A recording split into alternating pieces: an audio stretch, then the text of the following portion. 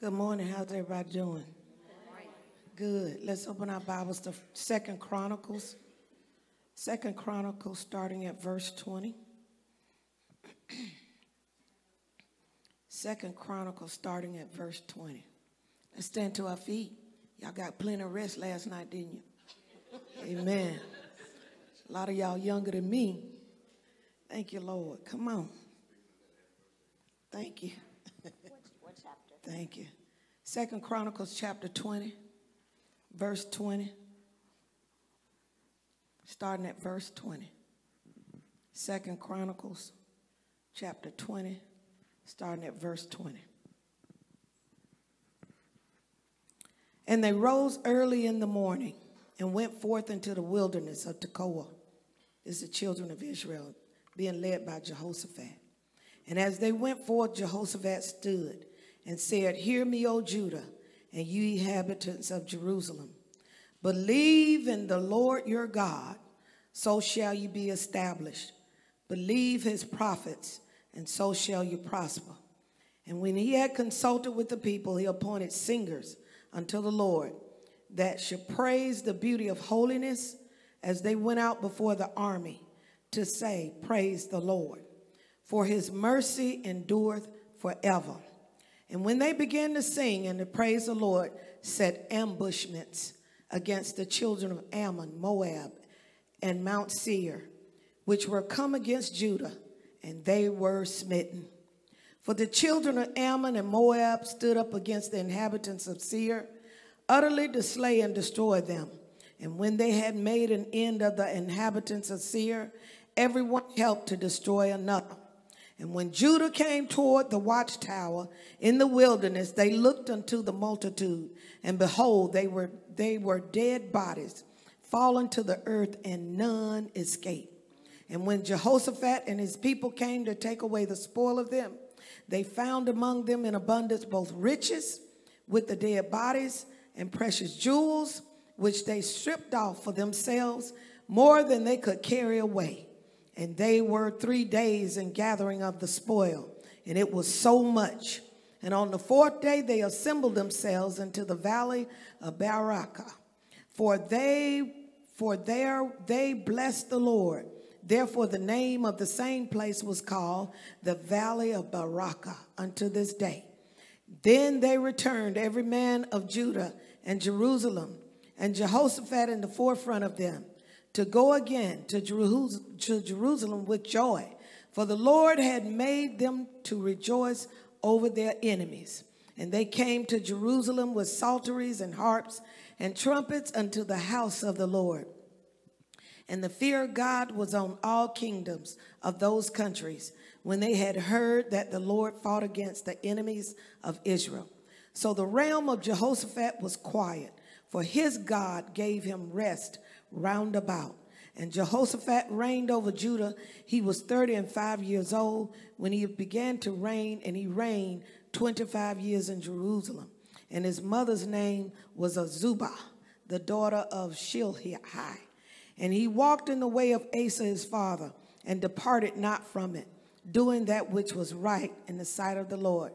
Howbeit the high places were not taken away, for as yet the people had not prepared their hearts unto the God of their fathers. Now the rest of the acts of Jehoshaphat, first and last, behold, they are written in the book of Jehu, the son of Hanani, who is mentioned in the book of the kings of Israel. And after this did Jehoshaphat, the king of Judah, join himself with Ahaziah, king of Israel, who did wickedly.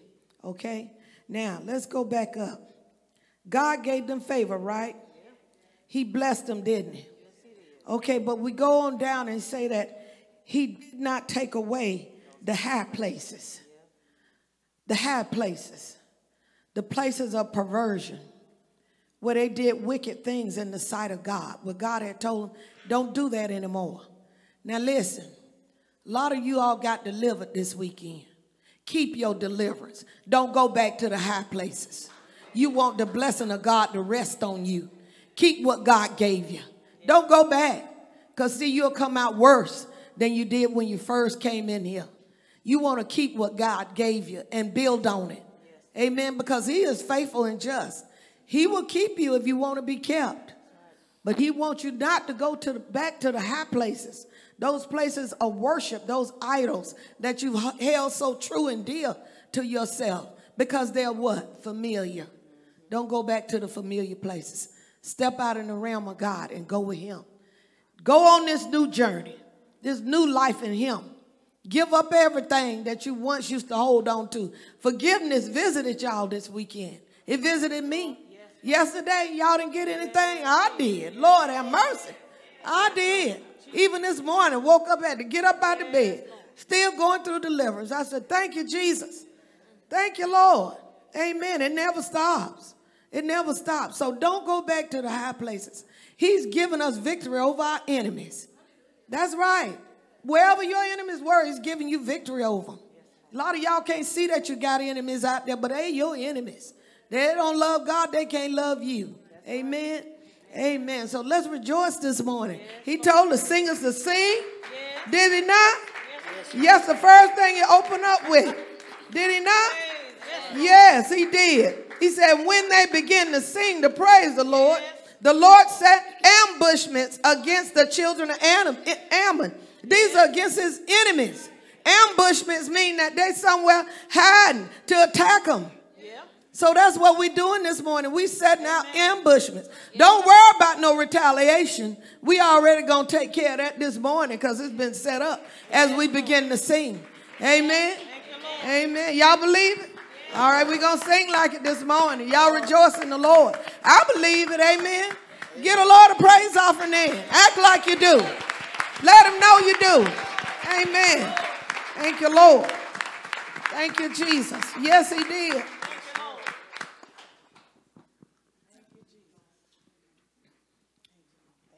Thank you, Lord. He has given us victory over our enemies. Wherever we go, wherever our feet tread, that he has done it. Amen. I thank the Lord. I know y'all look like y'all sleeping tired this morning. Y'all shake that off of y'all this morning. Get it off you right now in the name of Jesus. Shake yourself. Amen. Shake yourself. Thank you, Lord. Amen. God is good. Amen. I like that, Marcus. He is a jumping jack. I tell you, I used to jump like that. I'm going to get it back. Thank you, Lord. Go ahead, Brother Tim. Oh, wait a minute. I got to pray. He said, you got to pray. I'm excited this morning. Thank you, Lord. Father God, in the name of Jesus, we thank you for this day. Y'all join hands in here. We're going to unite this thing up this morning. Yes, Lord. Amen. Thank you, Lord. Thank you, Lord. Thank you, Lord. Everybody touching and agree. He said, well, wherever two or three are in his name, he's gathered in the midst. Amen. Amen. Take yeah. Thank you, Lord. Now we got it all sold up. Thank you, Jesus. Father God, in the name of Jesus, we thank you for this day. We thank you, Lord God, for the Holy Spirit. Holy Spirit, we welcome you here this morning. We don't know what you're going to do. We don't care what you're going to do, but we know you're going to do it. Have your way. We move out of your way, Lord. You do whatever you want to do, Lord God. You know, we just give it over to you. We get this flesh out the way, and we let you have your way, Jesus. And, Father, we thank you for it right now in the mighty name of Jesus. And we give you all the praise, the honor, and glory. And it's in Jesus' name we ask and we pray. Amen. He got it done. Amen. Thank you, Lord. Hallelujah. Hallelujah. Have your way, Holy Ghost. Do whatever you want to do. In the name of Jesus. It don't take him long. Amen. Thank you, Lord. Thank you, Jesus. Thank you, Lord. Hallelujah. Thank you, Lord. We yield to you, Lord. We yield to you, Before Jesus. We hug each other, I want all the children to come up front. We need to pray for the body of Christ. We need to pray for the children. Parents, bring your children up. Bring your children up.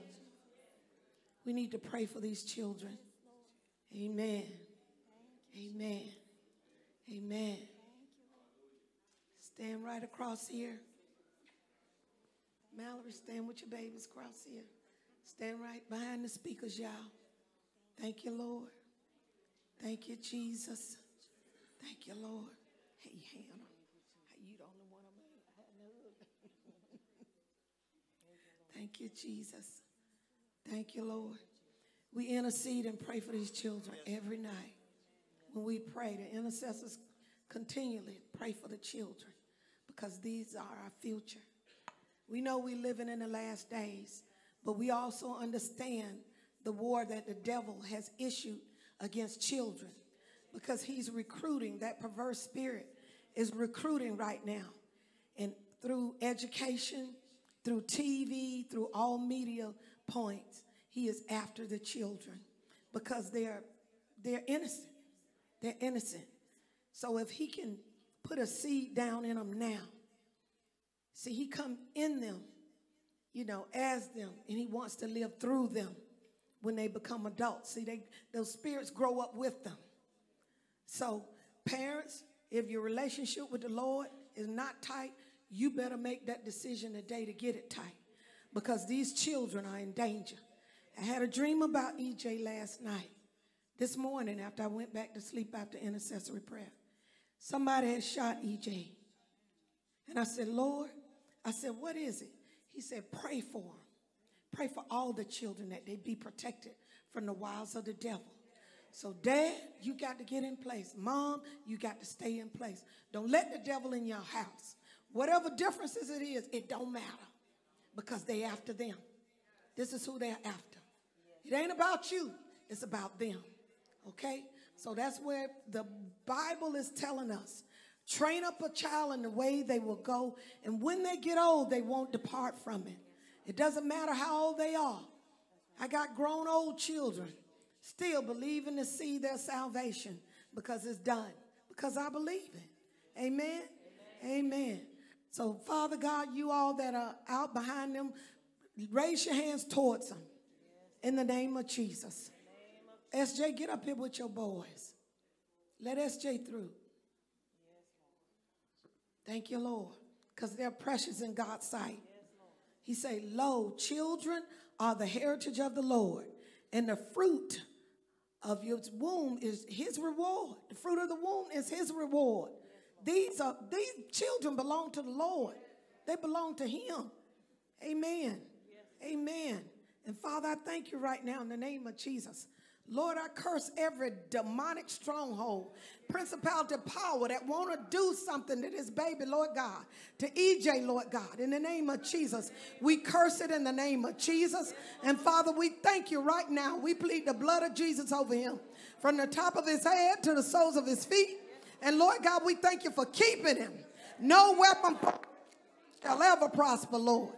Oh God, we thank you today, Lord God, that you keep him, Lord God, in the name of Jesus. Keep his mind, Lord. Keep his mind, Father God. Keep his mind. But Father God, we pray over all these little ones, Lord God, in Jesus' name. And Father, we lift them up to you today, Lord God.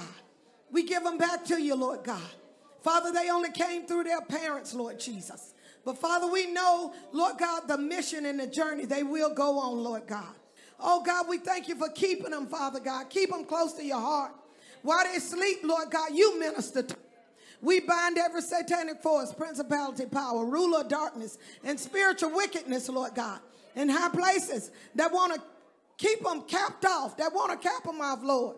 We reverse, Lord God, any interaction with any perverse spirit, Lord God, to this day, Lord God. We reverse it in the name of Jesus. In the name of Jesus. And Lord, we thank you for keeping them. Keep them, Lord. We plead the blood of Jesus over their households, Lord God. Everything in that house that's not pleasing to you, Lord, that's ministering to them, Lord. Open the eyes of the parents to see it, Lord God, and to get it out of those homes, Lord God. Don't let them watch certain shows. Quicken the parents, Lord God, to let them see what they're being ministered to, Lord God, what the devil is ministering to them, Father. In the name of Jesus, open their eyes, Lord God. Open our eyes, Lord God, and let us see, Father God. Open our ears and teach us to listen, Lord God. Father God, open us up, Lord. Protect these little ones in the name of Jesus. And Father, we thank you for it right now. In the name of Jesus, we pray. Amen. Amen. Now give everybody a hug in here. Show them some love and tell them, I need you. I need you in the body of Christ. Amen. Thank you, Lord. Amen. Thank you, Lord. Give me a hug, Journey. Love you. Thank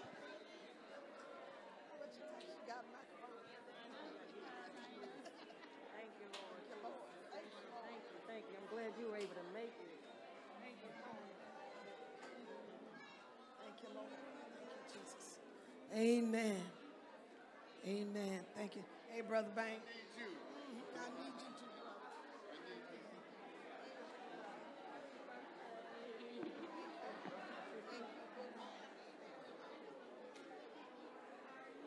Thank you, Lord. Hallelujah. Thank you. No running and playing in here. No playing in the church, children. Go sit down. Go find your mom and your daddy. Go find your parents. Don't play in church. Thank you, Lord. Amen. Thank you, Lord. Thank you, Jesus. Come out there and hug somebody. What you hanging back here for? Thank you, Lord. Thank you, Jesus. Thank you, Lord.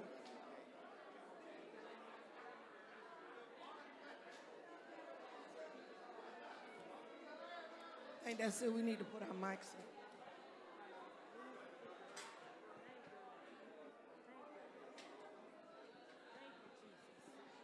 Thank you, Lord.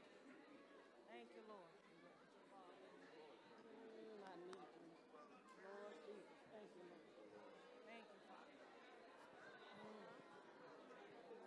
Thank you, Lord. All right, how's everybody doing? All right, we're on the last leg here. It's the last day of this time, but you never know what may be down the road a piece, right? Today we're talking about a family reunion, so you never know what the future holds here dealing with God, because he's always up to something.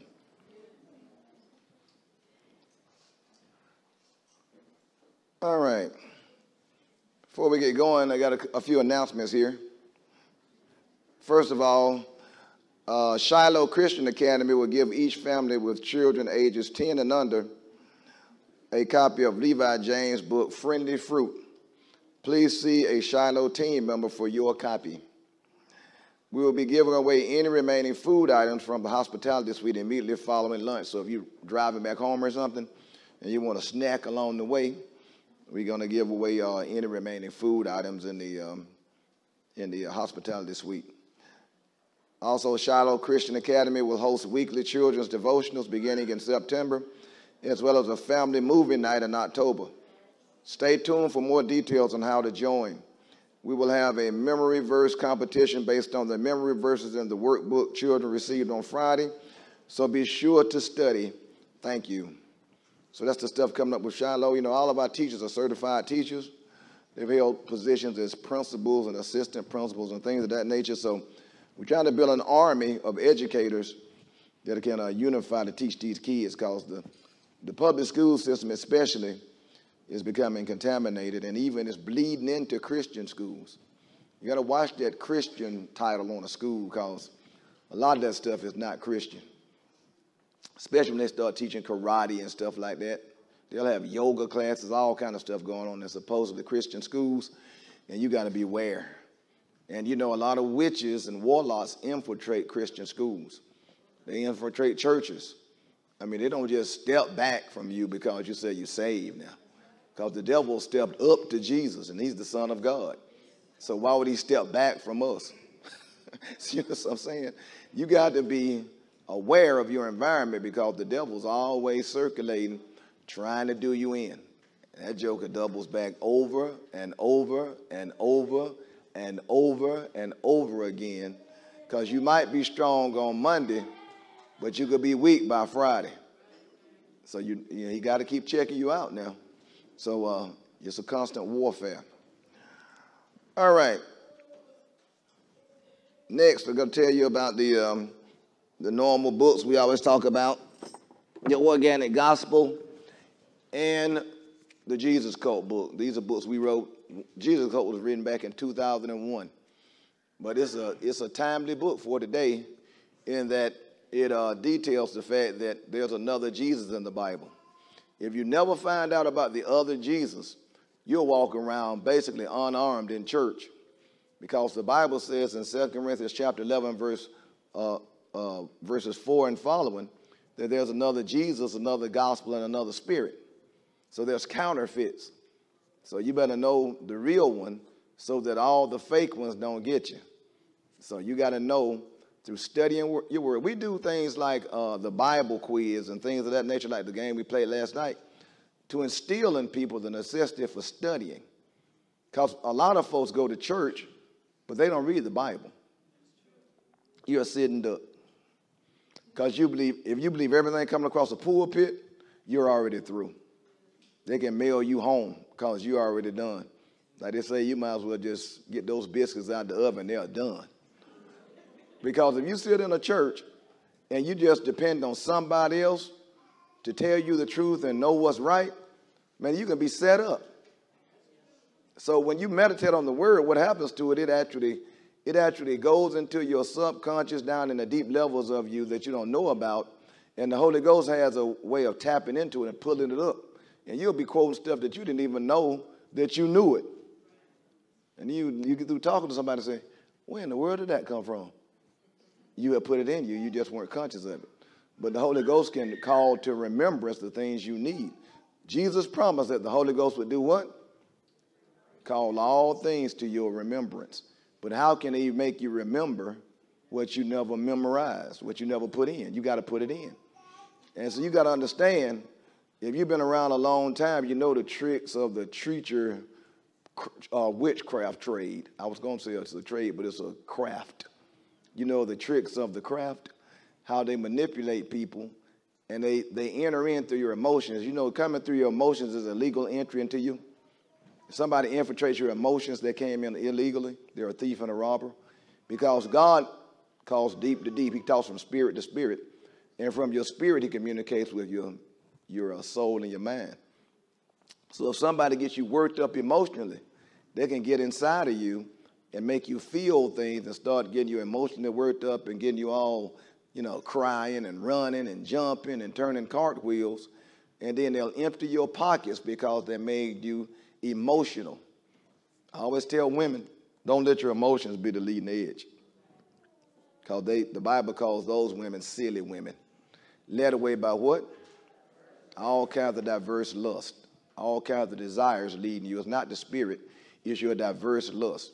And these old pimp preacher punky wimps, they have perfected actually ministering to the egos in women. Call them apostle and bishop and prophetess and evangelist and putting them in positions. And see, that's how they do it. They get you over there and make you believe that you're a charismatic Oprah in the church, And they put you out there and make you believe you're a Star Wars missionary or whatever they're calling you. Bring you up and give you all kind of stuff and introduce you, let you have the service. And all they're doing is building a network of deceived folks. And when you're trying to be something you're not called to be, they can exploit you. Juanita Bynum tried that and got beat up in the parking lot outside of the Marriott Hotel in Atlanta. Getting up with old wimpy, weak, effeminate dude who beat her down like an animal in the parking lot. So you got to understand, when you jump out there trying to do something you shouldn't be doing, you open up a door to the devil, and the devil exploits it. And I'm not one of these folks that's against women and what they do. But you got to come correct. There is protocol in the household of God. There is protocol in the family of God. If you bypass proper protocol, you're going to be in a delusion. So you got to know the protocol. You can't walk into a throne room with a king and just come in looking crazy, issuing commands and making requests. You got to come right. So you got to be taught the proper protocol. So get a copy of these books. They'll help you in your study time. The Organic Gospel and the Jesus Code. And also the Organic Gospel is in the process of being translated into Spanish. So we're going to look to get that done in the next couple of months. So we'll be looking for the Spanish version of the Organic Gospel to come out. And it'll help you reach Hispanic people. Also, Maxie wanted me to tell you, what time you leaving? Right after service. He's headed back to Tampa, so he said anybody that needs to go to Orlando Airport, that he can take how many people? Maybe 2 or 3? 2 or 3, depending on how much luggage you got. If you brought like 8 bags of Samsonite or something, You probably depended on Uber or something like that. But he said he got room because he's driving an SUV, right? So he can take some people back if you get with him. He's right there. Raise your hand. Anybody need a ride? There's one. There's two. Anybody else? There's a couple of people, right? You see them? So y'all just get together after service and headed that way into the Orlando airport if you're leaving today. It's hard for me to just do all this and then leave. I got to stay about a day or two, man, just to go to the beach and fool around, you know, look crazy for a minute. Then I go back and get into the warfare back in Atlanta. All right, let me see what else I got up here. Remember prayer, we going back, you know, we never stop praying. 8 o'clock p.m. Eastern Standard Time every night, 7 days a week is prayer. Join the prayer line. I mean, a lot of folks get help on the prayer line. I'm serious. And we pray all the time, 8 o'clock every night. That number is 712-770-5603, 712-770-5603, and the access code is 409367#.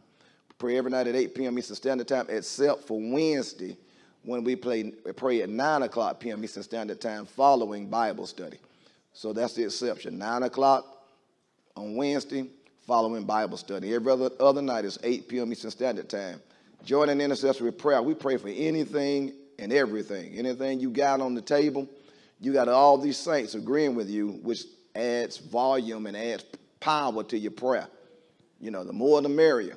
Men ought always to pray and not to faint. God can hear real good when you're praying. It might seem like you don't hear nothing you're saying, but God can hear real good. But he can't answer you on your timetable and the way you want him to. Because sometimes to save somebody, you got to break them down. So, you know, usually they go south first when he's working on them. They're going to look worse. So you can't be all, Lord, no, just relax. And put them on the altar, leave them there. Stop trying to run back to the altar and get them off, you know. Let God work. So join the prayer line. Also remember on Wednesday mornings, we have the women's Bible study every Wednesday morning. That's at 11 o'clock a.m. Eastern Standard Time. Got different teachers teaching the word in the women's Bible study. It's not just restricted to women, but women teach it, and it's aimed at women and their growth. So join that teaching. It'll be Barbara teaching, or Melanie, or Tan Prelo, or whoever, Naomi, and others to come to teach as they get ready to do it, you know. Because we don't hold folk back now. As they get equipped and get ready, time for them to go. And you don't have to teach here. You can teach your own Bible study at work. And if you live in an apartment complex, I know they got a clubhouse. Posted on the apartment at the post offices, you know, the little boxes there. I'm conducting Bible study on Thursday night at 7:30. And if you begin to feed folk and let it flow through you to help somebody else, what God is going to do is refurbish you and refill you because you're giving out. It's nothing worse than to let it get dammed up inside of you and you begin to get fat on the word. And you know, stuff that sits out or sits around a long time, if it's organic, it will rot. So if you got an organic word in you and it's getting inside of you and it's not being released, it's going to get stale. That's why people get bitter, resentful, anxiety-stricken, depressed. Roots of bitterness spring up. And what happens in churches when they just stale on the word, they begin to bite and devour each other, the Bible says. And you should have been out there saving somebody, but you set up in an old rusty church, sitting up in a pew, listening to sermons all the time, but you never gave out. We're looking for people to become evangelistic and to become harvesters to get a job done. You got to get in this thing. Don't let anybody make you a pacifist and doubt your salvation and hold you back. You got to be right now. You got to get delivered. You got to get through the world. You got to come in right and mean business. But once you go through the process, God does not want you to sit around and be unproductive in the church. So that's what it's all about. Also, the men have the man-up meeting on Thursday evenings at 7 o'clock. The man-up meeting is designed to forge men into leaders. It's all about leadership. Our moniker is honor. Honor. Holiness, our number one responsibility. If you're going to be a man, you've got to be holy. If you're going to be a man, you got to be a leader. If you're going to be a man, you got to learn how to compliment and supplement women. Because if you don't know how to do that, you'll be out here as an unfit leader and an unfit example. You know, that's the way it goes. See, a lot of younger guys especially, coming out of the hip-hop world, they got to be retrained how to be a man. Because that world right there is just full of a bunch of laid-back, rusty, raggedy kind of folks. I'll give you an example of what I mean. There is no woman that wants to go to a formal affair like last night in an evening gown with her nails done, her hair done, went shopping and got her stuff together. She got her outfit together, and you come in with some tennis shoes on and a T-shirt. They might not tell you that because you're so pitiful that they can't bring themselves to tell you you look like a complete teetotal fool. So they won't tell you, but they'll be thinking it. She's sharp as a tack, dressed to the nines, but you don't know how to compliment her. See, coming out of this generation, you think looking like Lil Wayne is dressed up. Backwards cap on. See, they think that's my opinion. This is not my opinion. I don't care how old she is. She can be 13 years old. She can be 17 years old going to a senior prom. She's going to tell that dude, you ain't taking me in that. First of all, she checked, what you going to wear? I was just going to wear some jeans. And you ain't going with me.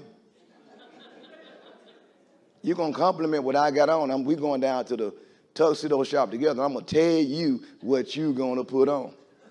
See, they'll do all that behind the scenes, see. And then the joker need to go get a haircut and get all those crazy nap knots out of his head.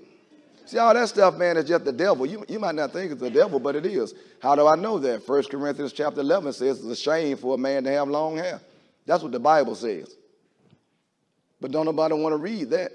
See, what you don't like, you skip over. We skip over nothing. He said to eat what? The whole roll. You got to eat the whole Bible. So we got to be an example to the world to show the world what God is like. We don't downgrade it to accommodate them. If you want to be saved, you got to come over here.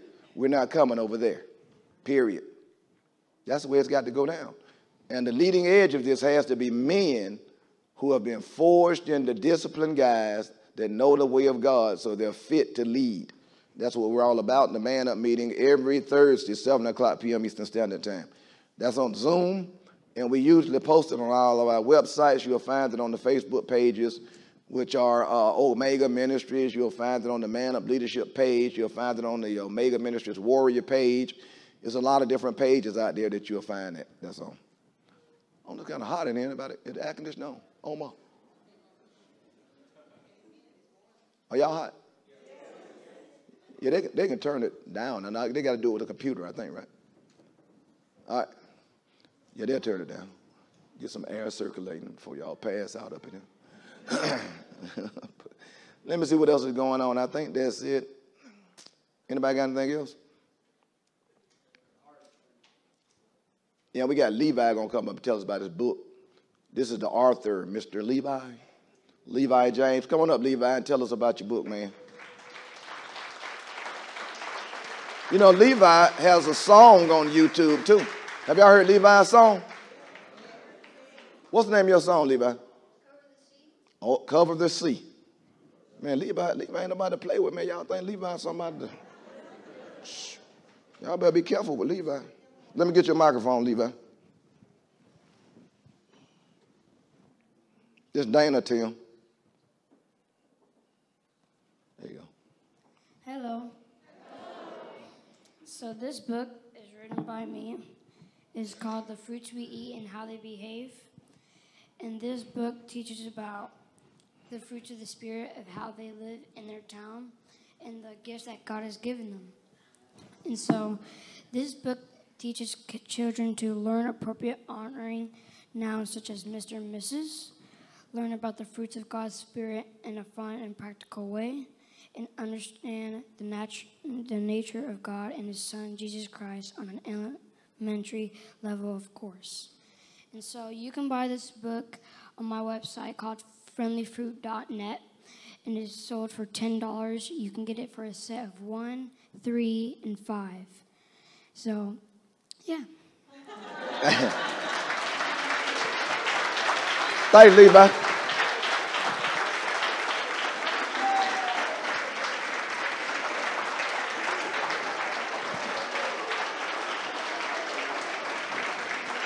Hey, thanks. Ladies and gentlemen, Levi James.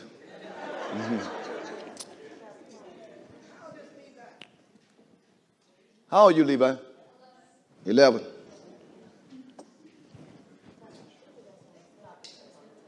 Got what? Oh, it said they got a few copies back on the back table, too, if you want one right now. So, hey, support Levi. Because he not just listening, he taking it to heart, and Levi's stepping up to the plate. And we also have a publishing company now, Remnant Publishing, ran by Vinny. That's, if you know Maisha had the blog, Latter Days blog. She passed away, how long ago? 2017. And like Maisha lives on through her blog. And she was an integral part of Omega Ministries. As a matter of fact, she helped me write the Organic Gospel. She did all the editing and all the things that are necessary to write the book. But her husband, Vinny, he is the head of the publishing company. I used to be them together, but now it's just Vinny by himself. But we publish books. So if you got a book that's down in your soul that can help somebody, just contact us, and Vinny can take you through the publishing process. We know all the pathways to take. Now, it can't be crazy because we got to proofread it and all that. And we'll tell you, well, this kind of off right here. Your doctrine is crazy. You got God as a, Martian or something like that. That ain't it. But if it's valid, we can publish it. And normally on our books, we print about 5,000 copies leading in. But we try to get them to distributors. But if you're telling the truth, you find it's a blockage for distributorship of books. Now, if you're lying, they'll put them out there all day. But if you tell the truth, man, you find a little cholesterol is in the body. That's how it goes, though. So we put it out there for people, and sooner or later, I believe God's going to turn on the reel, though. If you just hang around long enough, normally when times get real bad, folks don't feel like playing anymore, and they get for real. But while they can play, they kind of blow the truth off. But, buddy, when times get real bad, you start looking for what's real and authentic. So God is letting it just, get so bad that finally look for what's true. So that's what we're going through right now. We just got to wait them out. They're gonna turn.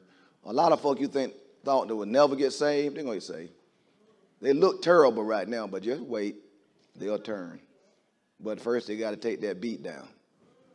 People tend to try everything but God until all they have is God. Then they'll come to him. That's how it goes, though. So don't be shook up, especially looking at your kid. You look at your kid, you look like, I don't know where they came from. I don't know what that is on them. And you're thinking, I didn't raise that. But there's a world out there. You didn't see what was sitting next to them in school. They had crazy sitting next to them in school, see. Now they on drugs. Now they out there acting crazy, wilding out, staying out all night, talking back to you, flexing on you.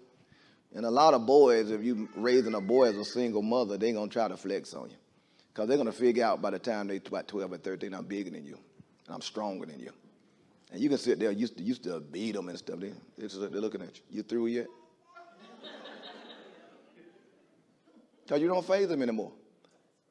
So most women then shift over to emotional blackmail and witchcraft. Don't do that.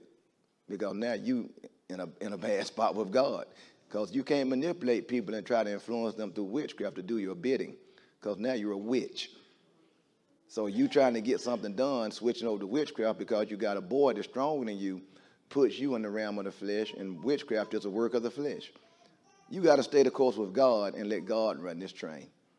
Don't look at your surroundings because your surroundings look terrible. That's why you walk by what? And not by. See, you can't just quote that now. Most folks say it and they walk right by sight. You won't make it to the lobby before you done slapped your kid upside the head because he was a sight problem. You know, you got to be for real with this. You know, you can't just say it. All right, let's see here. I think that's it. Anybody got anything else that I'm missing? Huh? Oh, yeah, the QR cards on back that have been done by Mark. The QR cards are back there. They're free. Get as many as you need because they're a good evangelistic tool. Talk to folks and then, see, everything we do is designed for our website to be evangelistic for you to use it. All the messages, 1,400 messages. All the books, QR codes, directing them to different messages. Some of the QR codes have messages in them where they can scan their phone over the QR code. The message will come up for them to listen to it on their phone just by scanning the card. See, everything is user-friendly. We're still designing stuff to be user-friendly because our goal is evangelism. We're looking to push it forward. And that's why we have these meetings. We don't have meetings just to have meetings. We have meetings to get people ready to go and to get you on the same page with everybody else. So everybody's saying the same thing. Everybody has the same belief. Everybody sees it relatively the same. There's always going to be variations of what people believe. There are personal choices that nobody can influence you on. You know what I'm saying? The Bible says if you eat something, you know, eat it unto the Lord. If you eat it not, you eat it not to the Lord. I mean, if you want to be a vegan, that's you. Look, you're not going to put me in bondage. I'm not putting you in bondage. This is me. This is what I do. Nobody can influence that. Nobody can step into that. Folk beat me down about drinking a glass of wine. They try to make me see, I don't touch a drop of liquor. I was an alcoholic. I wasn't an alcoholic in the world.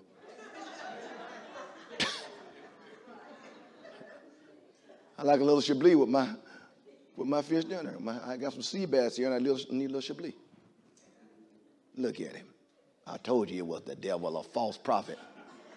He's teaching them to be drunkards. That's how people come at you, man. You can't. If I can get drunk off a glass of wine, I'm a pitiful soul.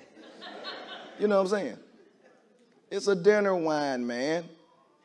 And then they try to tell you that Jesus turned water into grape juice. That wasn't grape juice because you don't save the best grape juice to last. They brought out the rusty stuff last because the folk were lit. So they could drink that old nasty stank wine after drinking the good wine first. And then they brought the old rusty nasty stuff out. You know, the Boone Farm used to drink. That Boone Farm and that White Lightning and that stuff that you and your high school buddies got. When y'all had like $3.75 and the whole bottle cost $3. Y'all don't know nothing about that, do you? Y'all know nothing about that, do you? I forget all the name. Boone Farm, MD 2020, all that stuff. They'll be done rotted your guts out, MD 2020. Mad Dog 2020. Are you for real? We were crazy drinking that stuff. But all you trying to do is get drunk. Yeah, like I said, get your head right to do the crazy stuff you were doing. But, see, don't let people bind you. Folks are always trying to bind somebody. Did you know that in church, some people, their number one objective is to bind folks. If they see you getting free, they respond to your freedom to try to put you back in a cage. Don't let folk bind you, man. That's not what it's about. God sets you free because he only flows through freedom. Folks are not going to be drawn magnetically to bondage. They're already in bondage. So don't try to get them to come over to bondage to set them free. You got to deal with them right where they are and let them see the real dictates of walking with God. A lot of stuff we do, people come around us and they was in there doing a line dance. I left after that. I got my stuff and left. Line dance, man. Wasn't nobody twerking or nothing like that. Wasn't nobody twerking. But see, that religious church world would get you so messed up that you are more holy than God. I'm holier than God. Now, that's crazy. You got to really know him, get to know his nature, his character, and walk with him as a child of God. Man, that'll set you free. All right, let's see here. I think that's not everything, but that's what I'll cover today. All right, let's get into the word for today. We're talking about a family reunion. Let's pray. Father God, we thank you for this time of sharing. Thank you for the word of God that's able to save our souls. God, manifest your presence again here, God, as you always do. I know you will. Let these words fall on good ground and produce fruit 100-fold. We're not looking for 30 or 60. We need 100-fold return on fruit, and because we've sown good seed into good ground. We want to see people go on and live. We've been bound long enough. We've been limited long enough. We've been held back long enough. It's time to progress forward and see God's glory manifested in the earth. Bring in these lost souls, introduce them to Jesus Christ, and see them live for the first time in their lives. We always tell people, live. You are commanded by God to live. So God, do it. Set at liberty everybody that's bound, everybody bruised, open prison doors. In Jesus' name we pray. Amen. Talking about the family reunion, a family reunion. Look at Revelation chapter 20. Revelation chapter 20.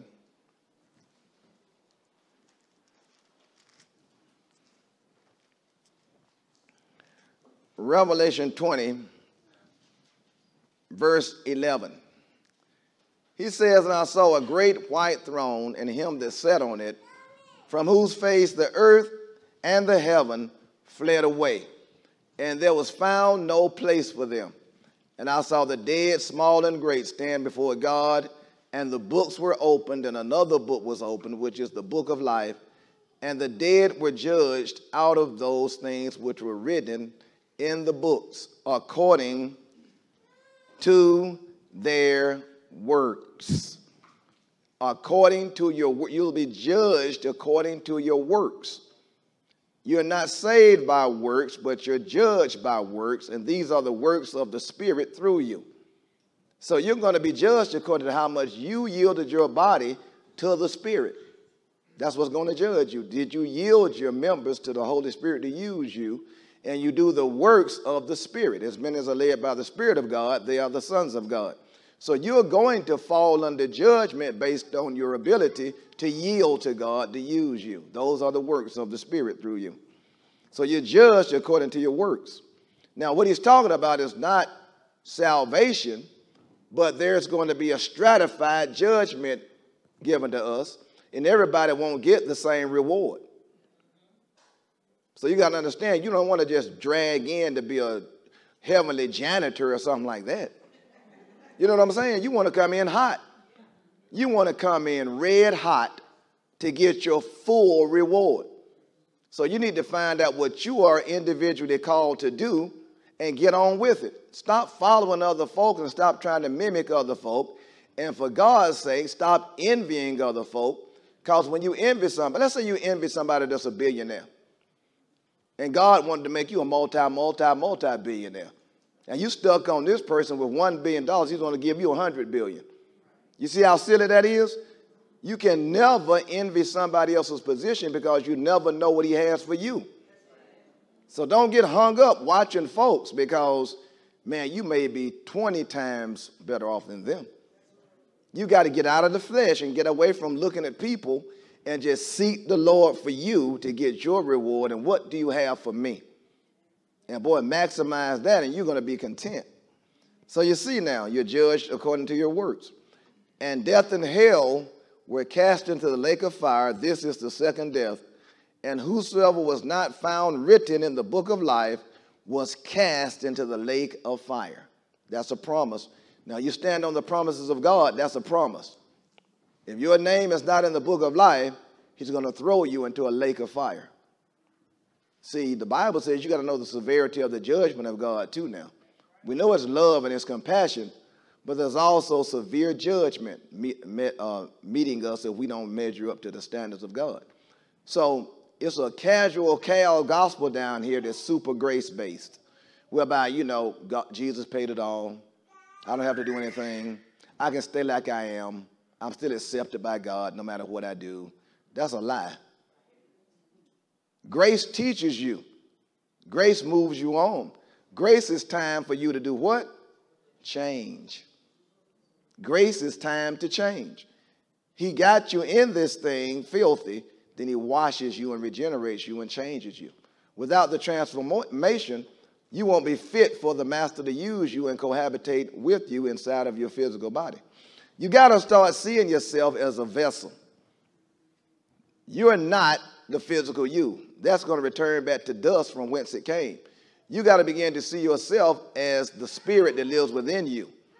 And then from that perspective, you can see out of your eyes and see correctly, because you won't be seeing yourself as just your physical body.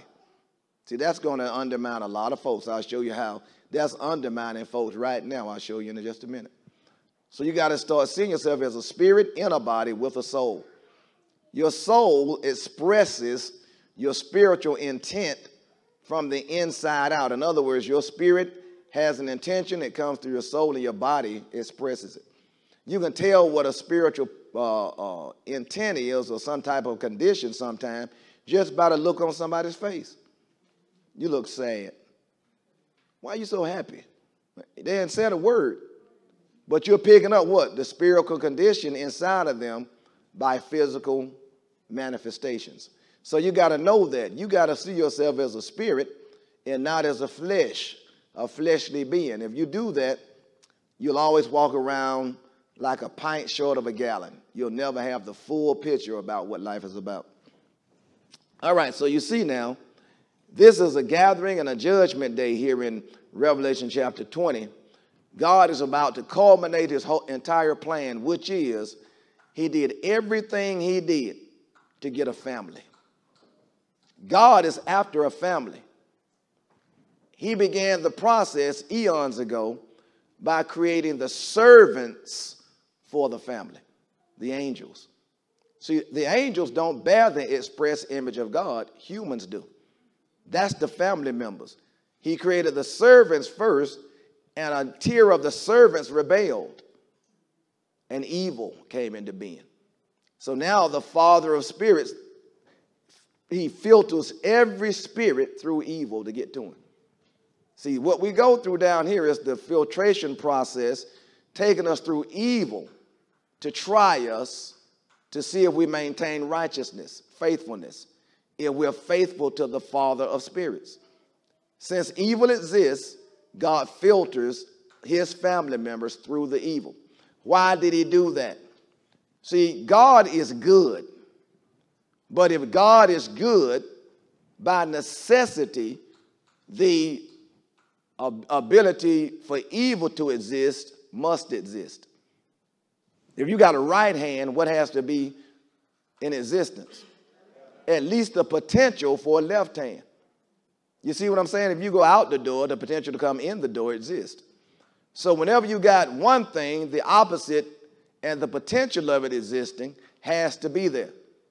If there's a right, there has to be a wrong, potentially, even if you never saw it. So if God exists as a righteous being, evil is always potentially around. But you have to have somebody do what? Rebel against righteousness. For the opposite to come into being, somebody has to become the opposite of God.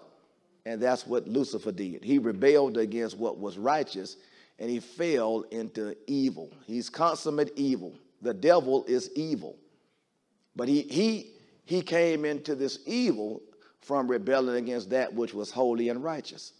The potential was always there, and God knew that.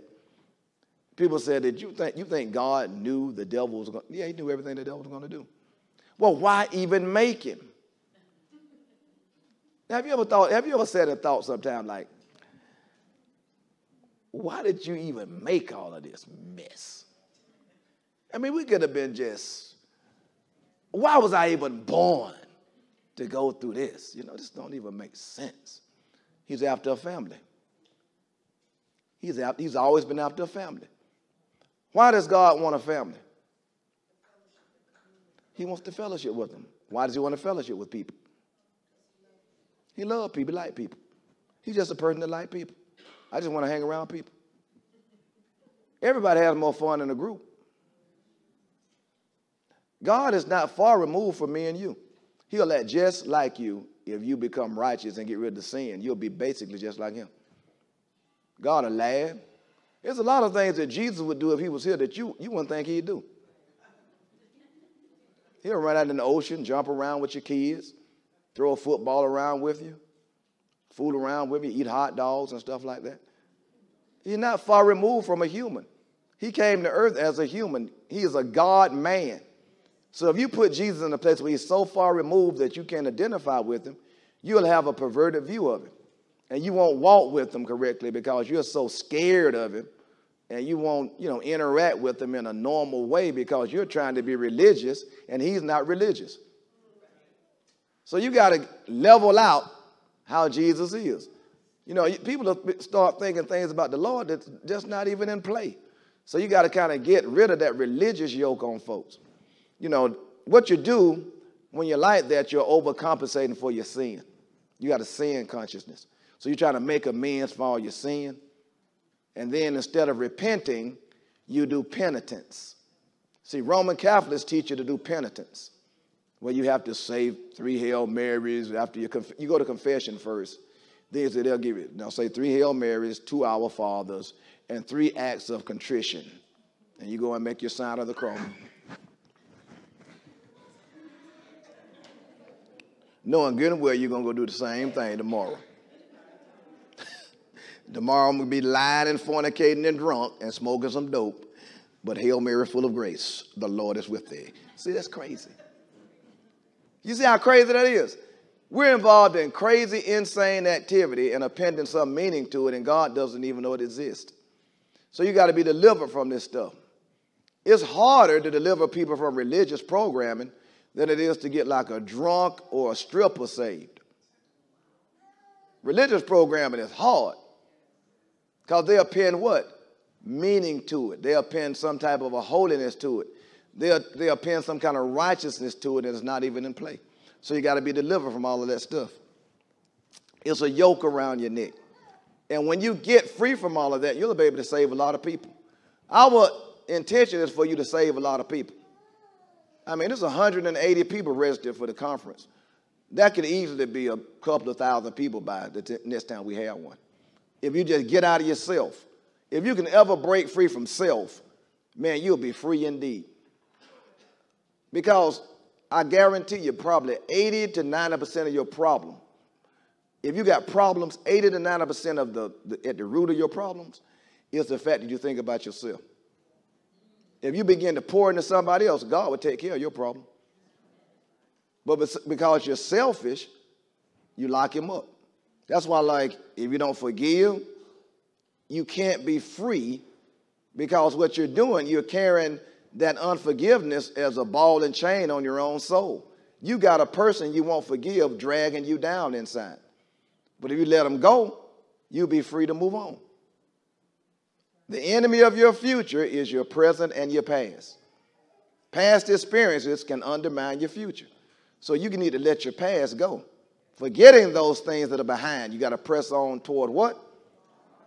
A higher calling, a higher place. You're going forward to get free from your past. God does not dwell in the past. Now faith is operating. You got to believe now. You got to walk in the eternal now. Deal with things as they are today. Because one thing you can be assured about people, they're going to change. Folk don't stay the same. They get better or worse. You married them for better and for worse, and they got worse. See, that's how it goes. And see, you can't control another person. You might marry somebody with the best of intentions, thinking, oh, this is the happiest day of my life, it's beautiful and all of that. See, a wedding is not a marriage. It's not the same thing. It's like Kyle and Nikki, they get married in September. Y'all stand up right. This is a nice couple going to get married in September. Y'all be praying for them. Pray for them, because marriage is an important endeavor. It's a big step. But they'll come down the aisle. Nikki will look like the top of a wedding cake. Everybody, oh, your dress is beautiful. Your hair is lovely. All of that right there. But then you go home and close the door. Then it gets for real. See, because everything ain't going to be lovely every day. It's going to be some changes, some stuff you don't see the same. But see, the focal point got to be Jesus Christ. See, if you make him the focal point, everything else will level out. But if you deal with the person on the horizontal, trying to make them see it your way and all of that, you'll never make it. My wife and I have been married 35 years next year. 35 years? 35 years. But the reason why we stayed married so long is because she prays for me. I pray for her. I know it's things she prayed for me about it. I never known. That she can see in me what's wrong with me, and she'll intercede for me, and I never know it. See, a lot of your wives do that. They see that you're crazy, but they never tell you you're crazy. They just been taking it to the Lord, and they seeing you change, and thank you, Lord. That nut, stop doing that. Thank you. All right. Then you go on to the next thing on the prayer list that you got hidden under your mattress that nobody knows about, you know. What was that movie, War Room? That's how you got to do it. And on the same token, the guy got to do the same thing for his wife. See, that's how you overcome things without maligning people, because you told them, if you tell them face to face, a lot of times they can't take it or they can't handle it or it won't be received right. So don't have to tell everybody everything. You win the battle on your knees. That's where the battle is won, on your knees. If you don't know that, you don't understand what it's all about. So you learn over time to let things go. I found out that anything that was a big deal in the morning is no big deal by nighttime. It didn't even matter. What you were talking about had no significance whatsoever. You were just trying to get somebody to see it your way and trying to influence them to, you know, go along with you and all of that stuff. But if you stop caring about all this down here, you won't have too many arguments. You know why? Because I don't care. I don't care what you do. Because I don't care about this. I don't even want to be down here. I don't even like it down here. So if you're bringing something to me about down here, I don't care about that.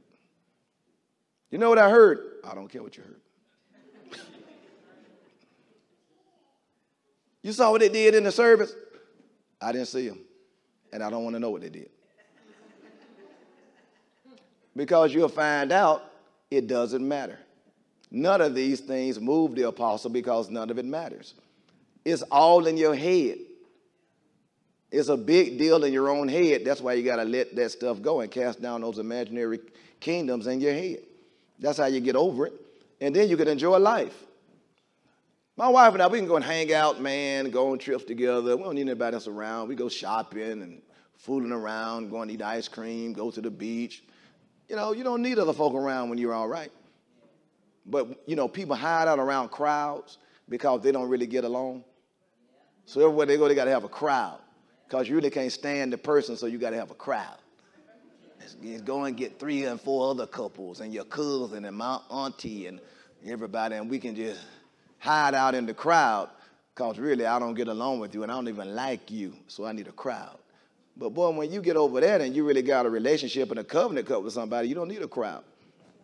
So, you know, that's what you want God to do in your relationships with a husband or a wife, is be all right and not need validation and not need to be needed and not need somebody to see it your way and trying to shape them and forge them into what you say they should be. And let God shape them and forge them into what he made them. Women got to learn one thing, you know, God made man. Woman didn't make man. A woman came out of the rib of a man. How could you make a man when you weren't even there? Know what I'm saying? I got an idea about how he has to be, and I'm going to forge him into my image of what I say a man should be like. He's going to resist that. You've been picking up that resistance because you're trying to do what only God can do. If you get out of the way and let God build the man, you'll find out that God will build the man better than you would have because you don't even know what you want nor need. You got a bone head, so you need somebody to sometimes drill down on that bone head of yours to make you stop acting like that. Because what's happening is you might be mad right now, but long term you're respecting because he didn't bow the knee to you. So you do all that jumping around. Girl, you're going to jump all day long. I ain't moving 1 inch. You heard what I said. That's how it's going down. I need some flapjacks, some bacon, and some scrambled eggs, and a cup of coffee. And don't forget the cream and the raw sugar.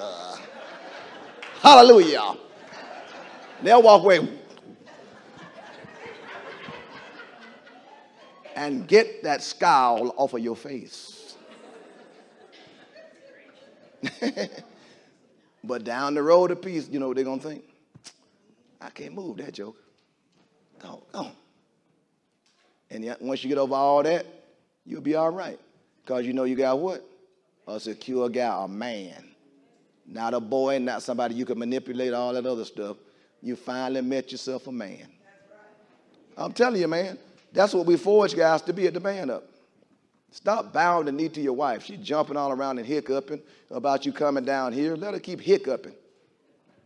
Because, hey, somebody got to do what? Stand.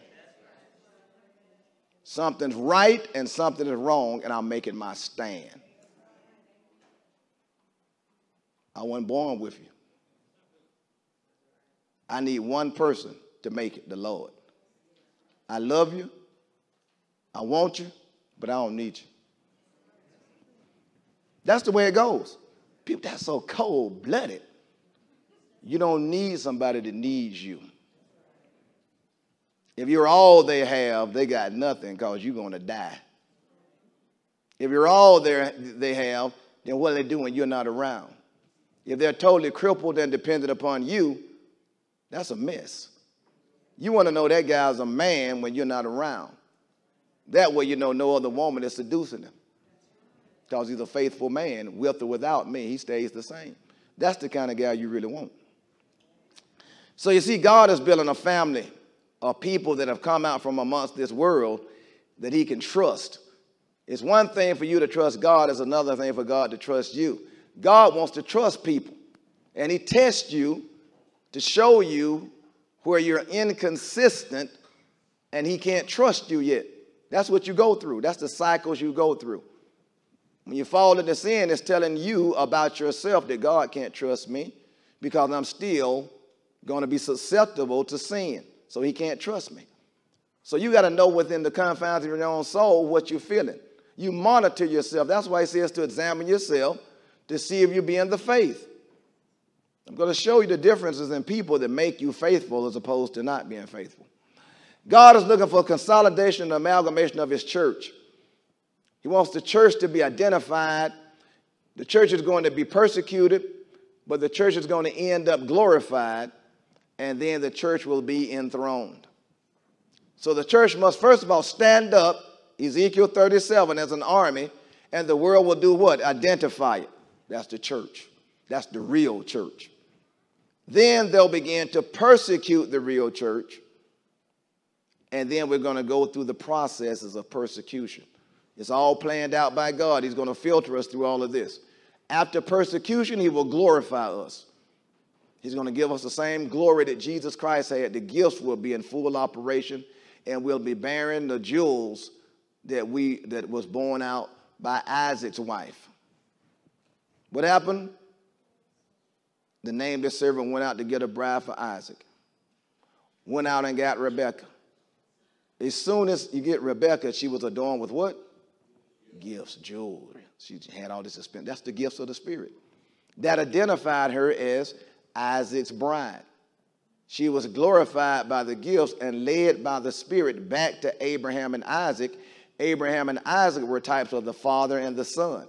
So the Holy Ghost is out here as an invisible, nameless servant gathering up the bride. That's all he's doing. He gathered up the members of the household of God as God is causing us to engage in a family reunion. He's bringing in his family. He already knows who's saved, but he won't let us know. God knows everybody already saved. From the foundation of the world, he already identified them. Down through the centuries, he knew everybody's going to get saved. But he won't tell us. We got to be what? Walking by faith and obedient and hearing. What does he do that? Because that's the thing that has us moving toward him to need him. If he gave us all the information, we just, they're scheduled to be saved anyway, so I can just say it. No, man, we got to be engaged with him so he can actually work through us to do his bidding. And you know what that does? That makes us tighter on him and couples us deeper into him. Because we're seeking him to actually be joined to him tighter. That's why he has us walking by faith and not by sight. He knows, but he won't tell us. You got to seek him. You got to pray. You got to fast. You got to deny this flesh. You got to fight your way through this on a daily basis. You have to deny yourself every day and take up a cross to walk with God. Although he knows the outcomes, we still have to go through what? The process. We use that word a whole lot around here, the process. And after this arena is over and we make it through, he'll enthrone us. We'll be seated in heavenly places with Christ, enthroned, and his family unit will be complete because his only begotten son will welcome his other family members in, and you'll have a family reunion. Everybody will be together in the heavenlies. And you understand now, heaven is coming down to displace the earth. There'll be a new heaven and a new earth. So all of this is going away only to be replaced and displaced by a new arena where righteousness will indwell it. So it's going to be a heaven and earth, but it just won't be this. This is going to be dissolved and replaced. So if your focal point becomes, hey, I want to be a part of this. See, all salvation is saying, you know what? I get the heavenly vision. I see what he's about, and I want in on this. That's the simplest salvation gets. Then you say, well, how do I get in on this? You have to be born again. You have to be birthed by the Spirit and get in the body of Christ to be a part of God's family, to be a part of this reunion. You got to ask yourself, how many of us are really committed for this thing to become real in us? I mean, how committed are you for it to really happen to you as opposed to just paying lip service to it and going to church and singing songs and doing the gymnastics? Who wants to qualify for God to actually live through them to achieve his purposes? You identify with God for who he is and what he is as a father. Look at Hebrews chapter 12. Hebrews chapter 12, verse 9. He says, furthermore, we have had fathers of our flesh which corrected us, and we gave them reverence. Shall we not much rather be in subjection unto the Father of spirits and live? So that tells us God is a patriarch. In a reunion, there's always the patriarchs of the family at the reunion. You know, you go over there and there'll be two older people sitting in a chair off to the side. You know, in their 90s, you know, late 90s or something. These are the patriarchs. Everybody serves them. That's my great-granddaddy. That's my great-great-granddaddy right there now, y'all. Get granddaddy's plate. You know, go over there and see what granddaddy need, you know, grandmama, she can't walk too much. Y'all go and get her chair now and bring her chair over there. She like to sit out there under that tree with them grandkids. Y'all go get her chair now. Go sit out there and see what she needs. And see if she wants something to drink. It's kind of hot out here, you know. See, those are the patriarchs. God is a patriarch. So therefore, he's due what? Respect, reverence, honor. That's why you come correct to him. He's a patriarch. See, you got to know this. The invisible things are more real than the visible.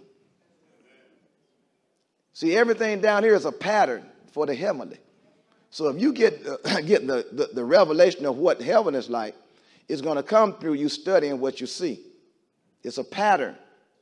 And you can almost get a complete revelation of heaven by looking at earthly patterns. The invisible things are revealed by the things that are seen. So God is an eternal patriarch enthroned as a king. Jesus is a prince to God's king. But Jesus is our king. See, to God the Father, Jesus is a prince. He's a prince of peace. But from our perspective, he's our king. So looking upstream from Jesus, you got God the Father as a king and Jesus as a prince. Looking upstream from us, we got Jesus as a king, and we are the kingdom of priests. It really doesn't say we're kings of priests. We're a kingdom of priests. What do? We offer up sacrifices as priests. What's the sacrifice? Praise. We offer up. We bring the sacrifice of praise into the house of the Lord. So that's what we offer up in heaven. It's no longer bullocks and goats and animals. It's going to be praise offered up. And Jesus is the high priest of praise. Jesus has a lot of offices. The priest, prophet, king, all these things are in play. And you find out when a man assumes his righteous role as a Christian, he becomes a prophet, priest, and king in his home. See, this identity got to be ingrained in you. Most guys didn't come up in a home life and a family life where that was modeled for them. So they know nothing about it. All they knew was, find me a couple of babes, try to slam them tonight, get me some dope and a drink, and sleep it off in the morning. That's about the maximum you had in the street. Prophet, priest, and king, I don't even know what that is. So they got to be reformatted. They got to be transformed by being taught how to be a man. God has to rebuild the man. He rebuilds a man in Christ. He rebuilds the woman in Christ. It has to be redone. Ephesians chapter 3. We're talking about a family reunion, y'all. Ephesians chapter 3.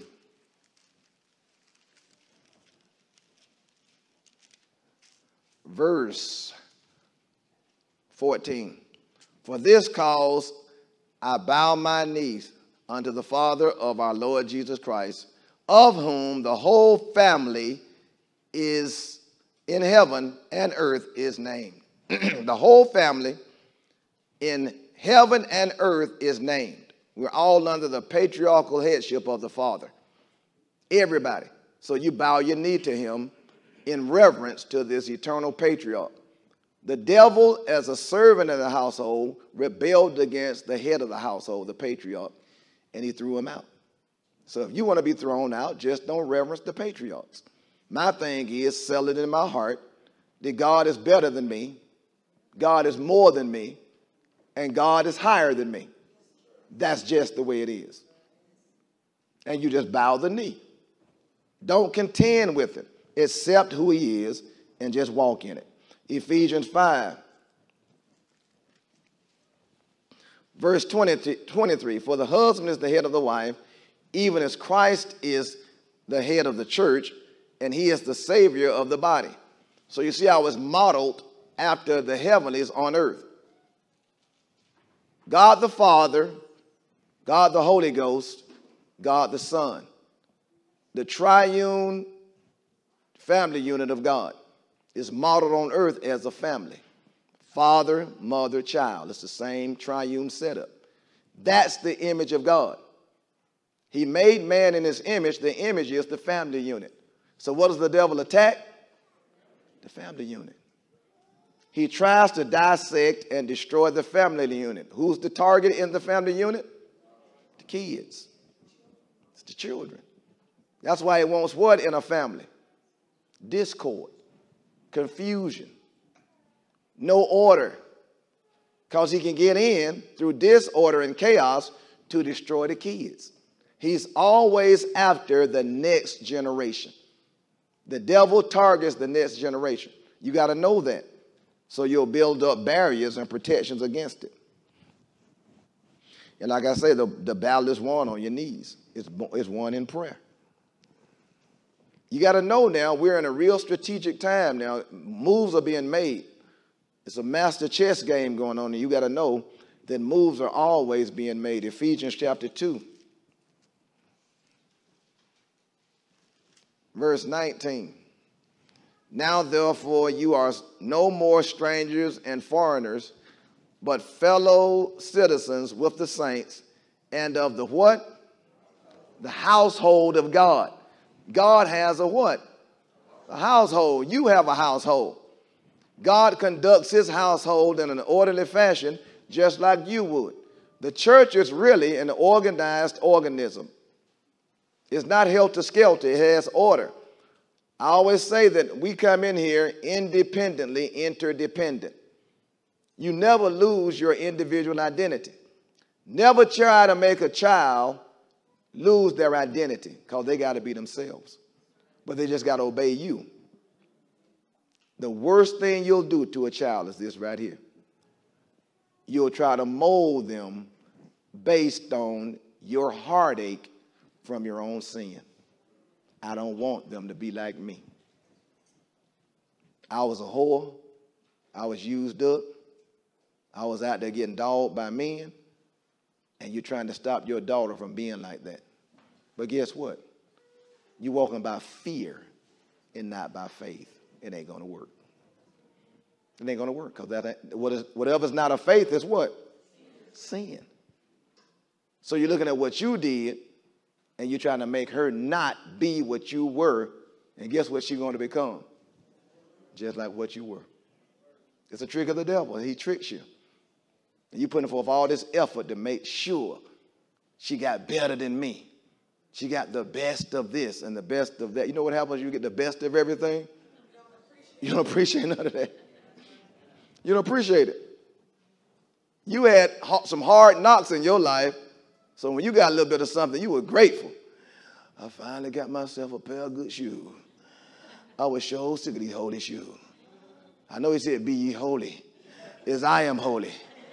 But I ain't know he meant shoes and pants.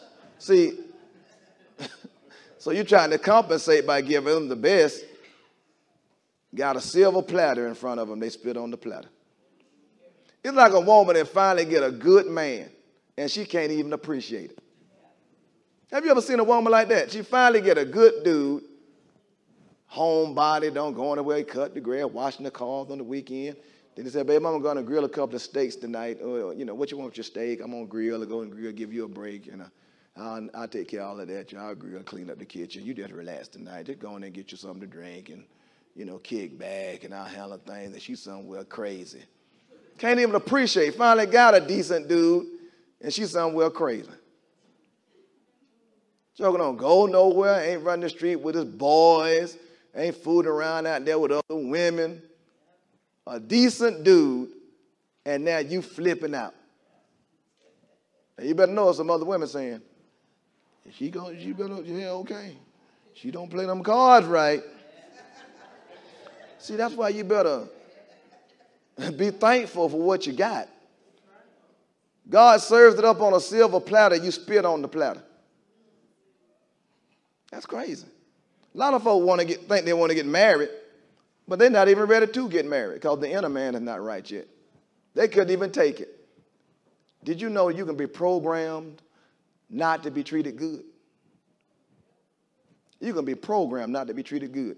And you know what you'll do? You'll keep doing things till somebody treats you bad. What program is running in you? Rejection.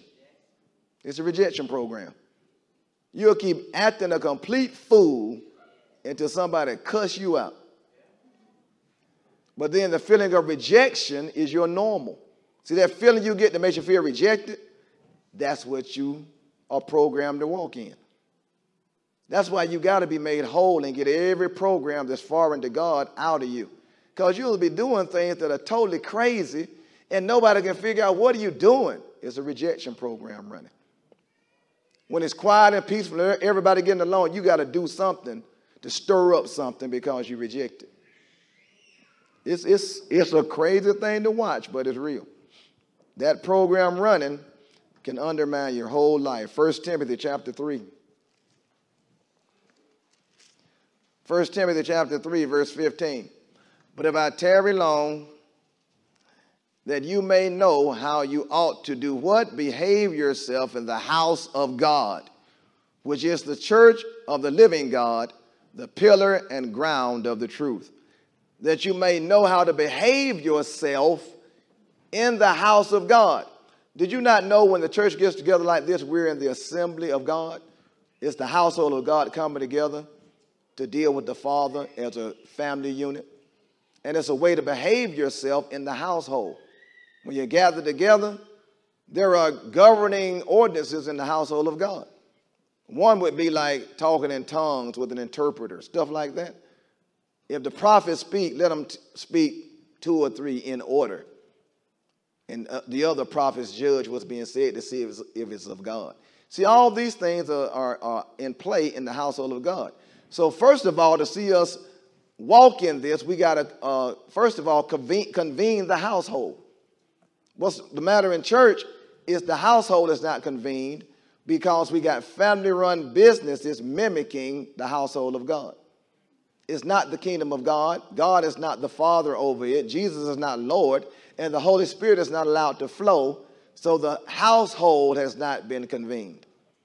That's what we got to change. And that's why we got to reorder the household so God can move again. We want to see this thing really happen and not pay lip service to it. In a household, in your family unit, there are basically 3 basic relationships you'll see. The first one is parents with the children. Never be a person or a mother and father that shows discord to your children. Don't show disagreement to your children, because you know what they're going to do? Shoot, we got it made up in here. They ain't even on the same page. We can just act a complete fool up in here. That's what they're going to do. If they pick up discord and disunity in your midst, they're going to flip out, because they're going to know nobody governing me. They're going to know it. They're going to know it automatically. If you got something you got to discuss, don't let that child sit there and look in your mouth. See, they just slap us down for that. You in grown folk business, your mom, pow, get on out of here, boy. I was just trying to hear. I was just trying to hear what y'all was saying. I didn't mean no harm. You ever seen a kid that jump into grown folks' conversation? Boy, woo-woo. You talking about a high tanning, Jack. You open your mouth, well, I don't think we need to, pow, pow, pow, pow, pow, pow, pow. I was just trying to give a little input. I was just trying to make my point out. Head going east and west, north and south. Because you got no business getting in the grown folk business. Carry your behind outside and get that baseball bat and that glove and go on down to the playground somewhere. You stay in a child place. You understand me? Yes, sir. Yes, sir. Go turn them into one of them, little rascals. Yes, sir. Yes, sir. Like you on a plantation somewhere. Yes, sir. Yes, sir. Sure see it. Yes, sir. Y'all see it. Yes, sir. I sure see it now. I didn't see it before. Yes, sir. I sure see it now. That reprimand of the backhand sure got my attention, But that's how they do it. They didn't mince words with you back in the day, y'all. Now, Billy, time out. That Joe go stand in the corner for about that thing, he running on somewhere. Because he just wear you out. They learn to wear you down, being tenacious. That time out stuff don't work. So you got to have a good parent-child relationship. Romans 8. We always go on excursions through the Bible. You understand we teach the Bible, right? We don't teach theories and what we think, and we don't read 2 scriptures then start tuning up. You got to teach the Bible, man. Stop all that tuning up. Romans 8, verse 16. He says, the Spirit itself bears witness with our spirits that we are the children of God. And if children, then heirs, heirs of God and joint heirs with Christ. If so be that we suffer with him, that we may be also glorified together. So we're children of God. You got to see yourself as a child of God. So God, as a father, looks out for his children. You got to know that. You can't think that. You can't wonder about it. You got to know God is always working good for you, whether you can see it or not. If you go through something, it's for your good. It might be hard, but he's taking you through it for your good. On the back end of it, you'll find out it was good.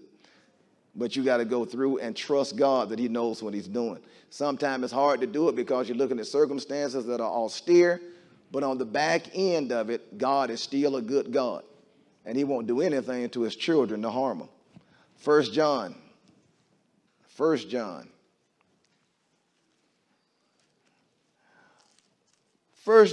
take a look at chapter 3. 1 John chapter 3. 1 John 3, verse 1. He says, behold, what manner of love the Father hath bestowed upon us, that we should be called the sons of God. Therefore the world knows us not, because it knew him not. Beloved, now are we the sons of God, and it doth not yet appear what we shall be. But we know that when he shall appear, we shall be like him, for we shall see him as he is. So there's a spirit man in you. That is a bright, shining one. Spirit beings in the spirit world that are born again light up. They illuminate. And Jesus comes glorified. He's a glorified being. And you're going to be a glorified being. You're going to see yourself for the first time like you really are. It's going to be shocking to really see yourself for what you really are. As a glorified, illuminated one. A light being. This is going to be a wild time, you know, when you go to heaven. Matthew 7. Be glad to get out of here, that's for sure. Matthew 7, verse 11. If you then, being evil, know how to give good gifts unto your children, how much more shall your Father which is in heaven give good gifts, good things to them that ask him? Therefore, all things whatsoever you would that men should do to you, do you even so to them, for this is the law and the prophets. So if you want good, do good. God is reciprocal. If he sees you pouring out to do good to people, he'll do good to you. He's trying to train us to get off of us. Why? The glue that holds the Godhead together is what? Selflessness. So if you want to be yoked to God, become selfless like God. Take no thought for your life. Think about the other person. Why is God sending us through marriages? He's teaching us selflessness. Every step in marriage is a step of selflessness. You get married to your wife, you got to be selfless. You have kids, you really got to be selfless at 2 o'clock in the morning. Because don't nobody want to get for that 2 o'clock feeding. And that's when both of y'all lay in the bed like looking at the ceiling. Then somebody finally say, you hear the baby? No, we got a baby. You see, it's just crazy. A baby will beat you down. Down. See? See, I talked about them and why you want to jump on us like that? But they'll beat you down. And you have 2 or 3, woo, boy. So I had triplets. I couldn't even imagine having triplets. A lot of times the mother walk around in a coma just.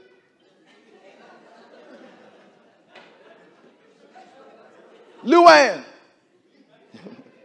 Poovy, you know, just walk around in a coma because she just be through just all night. One go to sleep, other one wake up. And you just walk around. Call your mama.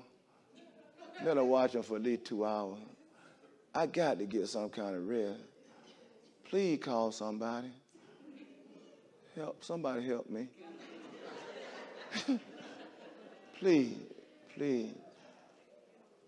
Do y'all have any mercy?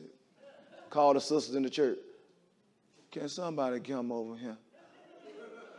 Please come help me. You know, because a baby will beat you down. See, folks who haven't had babies, I want to have 8 kids. Okay. God bless you. Because it's a rough ride, but, you know, it's a blessing of the Lord. And the children are his reward, like Barbara said. So you see now that relationship of parents with children is ever present. The Bible talks about us being children by way of birth and adoption. You know that? There's 2 ways to become a child in a household, birth and adoption, and the Bible covers both of them. We're born again, and we're adopted and joint heirs with the firstborn, Jesus Christ, through adoption, and yet we're born again too. So we're in the household hard. We're adopted and born. You're in. All you got to do is remain faithful to the Father, and he'll see us through anything. If you remain faithful to the Father, he will see you through it. We've had people come here, man, all along the trail that fall into sin. We never respond to sin like that. Like, you going to hell. Now get up from there. Get that mess off of you, wash it off of you, and keep going. Jesus said, I prayed for you that your faith fail not. Don't become introspective. Don't be so burdened down by your sin that you give up. Get yourself up from there, wash yourself off, and keep going. There's no human that's going to try to put you down if they got any sense, because nobody wants to see anybody go to hell. Hell is too much to bear, man, in my mind, to see somebody go to hell forever and never get out. I can't even process that. So we're not here to put people in hell. We're here to get it off of you, get you free so you make it in. But a lot of people see what we do as negative because we dig into the human heart, where the filth is. So, man, that's just so hard, man. You don't know what I've done, and you all down in there trying to get it. I don't want nobody touching that. I don't want to bring it up. You got to deal with it to get rid of it. You got to acknowledge your transgressions to dismiss them. Don't go around the process. Let this surgery happen to you because you want to make it in for real and you don't want to become religious. The only thing you'll do when you don't deal with your sin is you'll become religious. You'll just make the mental adjustment to act out what you're not because you don't want to deal with the inside of you. Then you're the one preaching to everybody about how they should be. That's when I become a false prophet. I become a cult leader. All because you don't want to deal with what's inside of you. So you'll find other people like you to reinforce the fact that they don't want to deal with themselves either. See, everybody who don't want to deal with the inner court, they become religious, outer court people blaming everybody for their circumstances. No. If Jesus Christ can be my only answer, if I interact with him, anybody can be made free if they get with just him. So who's to blame? Nobody.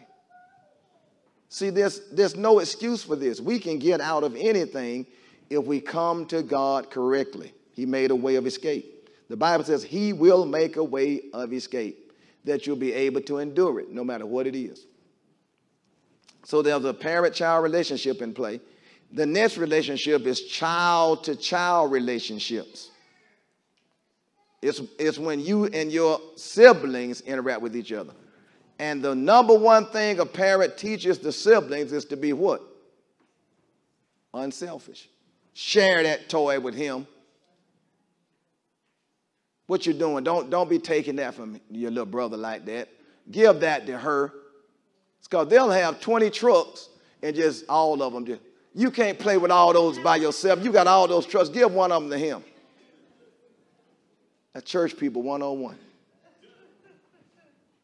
See, when you come into church selfish, you come in only self-aware and always monitoring how somebody treats me.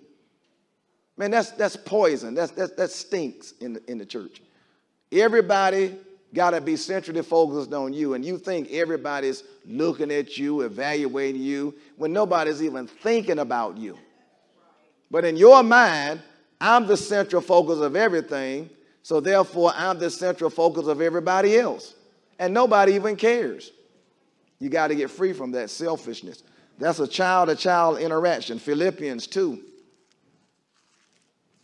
This is the second relationship. It's three basic relationships. The second one is child-to-child. Philippians chapter 2, verse 3. Philippians chapter 2, verse 3. Let nothing be done through strife or vainglory, but in lowliness of mind, let each esteem other better than themselves. That's the child-to-child relationship. Everybody's better than me. Everybody needs to be served. Everybody needs to be helped. If everybody got that outflow going, man, everything would have knit itself together all by itself. But you know what happens when you're wounded, you got 100% inflow. You got a vacuum inside because I got a wound. So I got inflow. I need help. I need to be healed up. I need you. I need you to help. I need me. I need you. I need you. I need you. I need you. I need you. man, you'll drive yourself crazy with all that inflow. Outflow, you'll normalize all by yourself. It'll make you normal. It'll make you over again all by itself by becoming selfless and letting outflow take over. I'm telling you, it's the way out of a lot of bondage. And you can't fake this. It's got to happen to you. You got to let God come in and create that outflow by filling the vacuum. You fill that vacuum, and the result will be outflow. A wounded heart, a wounded spirit, you're going to have inflow, and you're going to be self-conscious, and you walk around with everybody on the outside supposedly caught up on you because it's in your own mind. When people are trying to interact with you and love you, but you can't even receive love. You can't do it because you got all that inflow going on. And everything they do is just like it's any little slight thing is like a big deal. They said this to me, and it just, I saw how they said that to me. What you talking about? So you came up in our neighborhood, everybody in our neighborhood talked rough. And you just blew it off, you know. Hey, man, what's wrong with you? And you didn't think nothing of it. We would fight and beat each other half to death, and 20 minutes later be somewhere playing football or something. Nobody cared. And don't play sports. They try to kill you. We played on the asphalt in the street and tackled each other on the street. That's how crazy it was. The sideline was where you hit, you know, there's grass over there, but you hit full bore with no pads on in the street.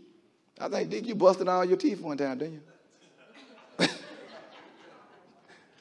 I mean, them jokers would jack you. I mean, you learn real fast in our neighborhood. It's just the way it is. The Lord of the jungle out here, kill or be killed. And you became like them. You just became dirty. Because if you didn't, they would take advantage of you. So you learned to fight. You had to fight. I don't care how big you were. You fight guys bigger than you. It didn't matter. As long as they knew you would fight, they'd leave you alone. But if you wouldn't fight, I got a message on the internet called I Remember Derek Livingston. Y'all ever heard that?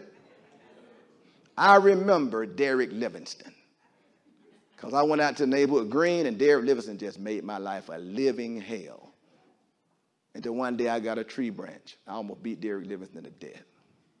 From that point on, guess who I didn't have a problem with? Derek Livingston. And every time I saw him, I'd be looking at him crazy. Like I mean, what you say, Derek Livingston? What you say?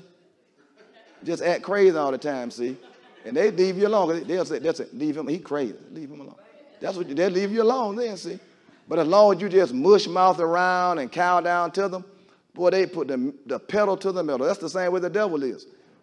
You know that God is letting the devil push you around until you do what? Stand up and fight. Lord, please. Lord, please. The devil just beating me down, and the devil just saying things about me. And Lord, please. Lord, please. Lord, please. He just ignoring all that. He stand up and fight him. Lord, please. Don't make me fight him, Lord. Don't make me. Lord, please. He's going to make you put up your dukes and fight that joker. Because he said what? I've already overcome him. But you got to do what? Exercise your rights. You got to enforce what I won. I got the victory, but you got to enforce it. We're enforcers. That's why we don't back down from the devil. I don't care how much stuff people say about this. We keep pounding them. Because in the end, guess what? We win. We overcame by the blood of the Lamb and the word of our testimony, and we love not our lives unto death. I preached another message. We're not losing, we're just leaving. The losers are on earth when we leave them here. Because they're going to be down here with the Antichrist. We'll be gone. Sipping some ambrosia. You know, ambrosia is the drink of the gods in Greco-Roman mythology. But whatever they drink in heaven, did you realize that the marriage supper of the Lamb will have food in it? You wonder, what do y'all eat up here? You know, the Bible talks about angel food. Not a cake, but real angel food. I think they eat for enjoyment in heaven because I don't believe you need to eat. But they just eat to enjoy a meal. It's going to be a marriage supper. It's going to be food. It's going to be for real. The invisible spirit world is more real than the seen world. So you see now, child-to-child relationships have to be made that we can adapt to each other and walk with each other. Now, if you get into a relationship with a person in the body of Christ, let's say you want to get married, that means two of God's children have decided to get married. If you're not married and fornicating, you are committing what? Incest. You're in an incestuous relationship in the household of God. You're just nasty. You're a defiling element in the household of God because you're in incest. An incestuous relationship in church with your sister. You can't get lower than that. That's rock bottom. Rock bottom. Preachers with all these women. Incest with a daughter in the Lord. Incest in the household of God. So you see now, we've got to see this thing reordered. What happens in relationships? When you relate to people right, then you relate inner court to inner court when you deal with a person. In other words, spirit to spirit communion. That's the first step. You see, love has to be broken down into different dynamics. There are different meanings to love. You got agape, which is a spiritual inner court love from your spirit. You got phileo, which is the soulish love, which is brotherly love. We get the city Philadelphia from it. The love of a brother and a sister. Then you get eros, which is erotic love expressed through a sexual union. So you got to understand that all these dynamics can play themselves out in the household of God as you get closer to somebody. But here's the problem right now that we got to overcome in church to make all of us walk in righteousness in the household of God. How the world trained us to think. You got to have your mind what? Transformed and renewed. If you don't, it won't work. You can make it start off working, but it's not going to last because the thing is not anchored in the spirit. You got to get married in the spirit and then let it bleed out to the other areas. The first equation, the first part of it is to be engaged in phileo. You got to be a brother and a sister to marry somebody first. If you're not a brother and a sister, and you start with erotic love, eros, sexual love, you got defiled love. You started wrong. You started backwards. You work from the outside in instead of the inside out. When your spirit man is right, you have the ability to express what? Phileo. Because you're flowing from the inside out. You start off with physical love, erotic love. Then what has just happened is this. You as a woman have been objectified. And the guy's not marrying somebody.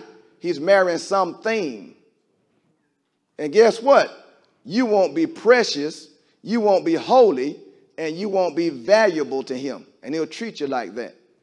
You'll basically be a glorified slut. Now, if you got married like that, then what happens is there's no value appended to you, and he don't treat you worth nothing. So you make a request, and you just the whole talking to me. Now, guys have been trained to lust after women. They objectify them. And all they see is a banging body and a banging booty. That's it. But when you come down to, baby, I was thinking. You was thinking, ho. What you talking about? No ho got no business thinking nothing for me, to me. You telling me making no request like that. I ain't going out my way for you, ho. I'm married to you. I put a ring on you. I gave the ho a ring. Beyonce said put a ring on it. I did it. But I don't plan on you talking to me and want to spend no time with me and be my friend and be up under me like that. No, I don't want to go walking in no park or walking through the mall window shopping and all that. You think this is? You just an object. You was just a dime piece on my arm. I just got you as just in a little part of my deal. You know, you buy a suit, and then there's a tie and cufflinks and stuff. What are those? Accessories. You was just an accessory for the fellas to ooh and ah over you. I didn't want you like that. Ho. A guy is programmed like that in the streets. A woman is an object. She's not a person. And if they marry you like that, you'll be objectified and you won't have much to operate with. And if you're trained to be objectified, then you get married objectified. And you settle for being nothing the rest of your life, and you adapt to it. And you can live 20, 30, 40, 50 years like that. That old program has to be eradicated. You'll find a guy that runs a lust program can't get with the righteous woman. It won't happen. Because he's required to be what? A man that's going to love you, and he can't love. Why can't he love you? Because he's full of lust. He only runs off of lust. So you'll be sitting there thinking, why don't these brothers, no, ain't no brothers full of lust going to say nothing to you. Because he can't do what? He can't interact with you because you're foreign to him. Now you switch on to that whole program, then they're going, where you from? Hawaii, you say? See? But who wants to keep being that? Something, not somebody, which makes you a nobody. And the world runs off of that. Look at them. You think Cardi B and Megan Thee Stallion and all these folk are happy? Nicki Minaj and Rihanna. Poor Beyonce just been beat down to the ground trying to look like she's something she's not. That's pitiful to watch her. Something, not somebody. You know how you can tell? Because when they get married, they still got to get butt naked in public. That's why Russell Wilson with Sierra can't stop being butt naked. Why? She's been objectified. She's something. Want to be in public with your wife butt naked for universal consumption by everybody. Your private parts are designated by God to be with your husband alone. You know how volatile it is for somebody to be in the inner temple as a woman. They've been inside of you, leaving the residue of themselves inside of you, which marks you as theirs. Every guy you have sex with outside of wedlock, you've been marked as their personal mate. You're their wife. And now they tell you, I'm going to wife you up. My wifey. That joker don't care if you live or you lay down and die. He depended on you being somebody that's something that's going to buy into that trash he's telling you so he can use you as a semen dump. That's all they're doing. Just like a guy got to take a whiz and got to run around to the restroom to do it, you just a latrine and a toilet. Maximum potential. That's why people don't like this message. He's so graphic. It's just real. That's how it goes. That's what happened to you. That's what all strippers are. Strippers are something. They're not somebody. You're butt naked in a room of 800 guys with all of your private parts exposed so they can fantasize and lust over you and drop some money on you as something. They paying something to see your private parts. That's all they want to do. That program got to be expunged from church. That program is why you wonder what's wrong with a lot of guys. They don't have the ability to identify with a woman of God with a lust program running. And you know what they'll do to overcompensate? They stay away from the sisters. Just walk around there.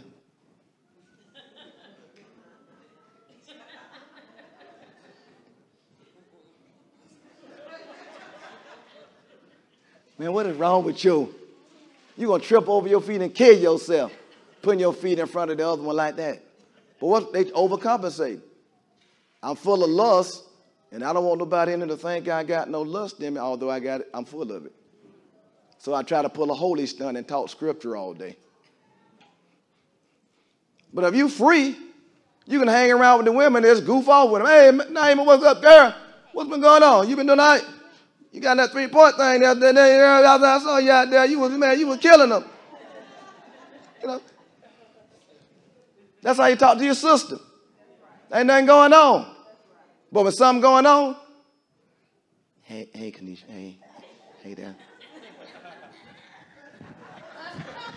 Crazy. What's wrong with you? You got to be set free inside. You got to have that lust program extinguished as a guy, and you got to stop being objectified as a woman so you can interact with the household of faith without the bondage in play. Man, we're not here to see people that are not married stay unmarried forever, trying to do penitence for what they did in the past. That's why God wants to wash you free from all that trash and move on down the road. It ain't that hard. The last relationship is family with community, what we express outside of church. So it's parent to child to child, family to community. We're the salt of the earth, we're the light of the world. The only God these folk can see is us. So if they walk into the household of faith and you find the same stuff in the world here, we got a pile of nothing to offer them because we're the same thing as them, doing the same silly stuff. It's time for God to have a family reunion. To have that family reunion, we got to be a sponge of all this stuff that's defiling us. That's why we preach deliverance. That's why we cast out demons. And that's why we preach messages like this to mortify the flesh. This is a flesh mortifying message, along with casting out the demons that empower the flesh. Those two things working together will set you free and get you in right standing with God and man, so your life can go on and you can live it. We want people to have full lives, productive lives, and to be able to live life without the bondage of the foreign entities the devil puts forth to control us. Man, we could be free as a bird if we stop trying to emulate the trash out there. I tell especially young girls, stop trying to be like them. These girls are miserable. You think Jennifer Lopez is happy being passed around like that? Are you serious? You think the Kardashians are really happy? 3 or 4 babies at home and still out there in thongs trying to show them behind everybody. That's because they're empty inside. Little Courtney got 3 babies at home and out there still butt naked. What's going to happen when those babies grow up and that's their mama? Those images don't go away. See, that's what I'm saying. Why pattern yourself after that trash? Let God make you over, give you a new life, rewrite the program in your mind, and move on downstream made whole. So we can be a part of God's family reunion. We had another video to show, but it's so hot in here. I don't know why it's so hot. Huh? What did they say? Oh, they didn't make it, did they? Yeah.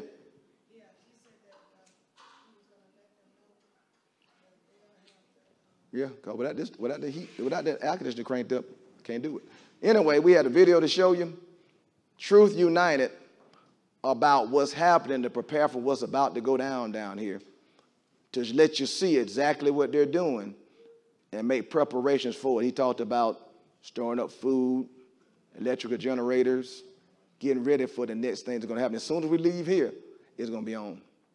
They're going to begin to reorder the world, so begin to make preparations to get your life together and your home life together. And he suggests between 6 and 8 months of food, water, and things of that nature. We're looking for amalgamation of the body of Christ because we have to be intertwined together to be interdependent. You know, if I don't have, you may have. If you don't have, I might have. You never know. We got plans Dante Remind is working on, even doing his own gardening and setting up gardens to grow food. We don't know how it's going to unwind and unravel because they're pushing no vaccine, no interaction real strong right now. You know that the virus just broke out amongst the Minnesota Vikings. That's where you're from? And the Vikings head coach said, that's why we need to get vaccinated. Now, how are you making that connection? When some of the vaccinated people are getting the virus. I thought it protected you from the virus. See, all this right here is a bunch of junk. The goal is to get that shot because there's something else thereafter. So my thing is this. We need to look at it from God's perspective and make ready, make plans, real tangible plans to be in a survival mode for a limited amount of time because it's going to culminate in a rapture and a mark of a beast. So we're just trying to harvest as many as we can while we got time. That's the only role we play. It's not longevity. It's no long-term plans. We're here to get a job done and evacuate the premises. Because you can tell very easily that the world is becoming uninhabitable. Look how hot it is. This room is lightweight. It's 106 degrees out west, 110, 115 some places. I mean, you can't even live in that. You try to walk 3 miles in that, you'll probably die on the way. So it's becoming an environment that's uninhabitable. So we got to make plans and make ready. But that, when you get home, go to YouTube, Truth Unedited. What's the name of that video, Tim?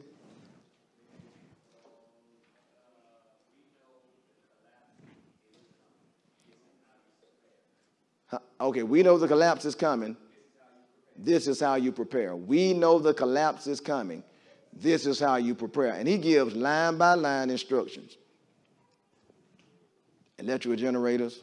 He said, I don't like guns, so I wouldn't have a gun because, you know, it's not right. He said, I keep a machete and a knife. I'd rather shoot a person than use a machete or a knife on them, wouldn't you?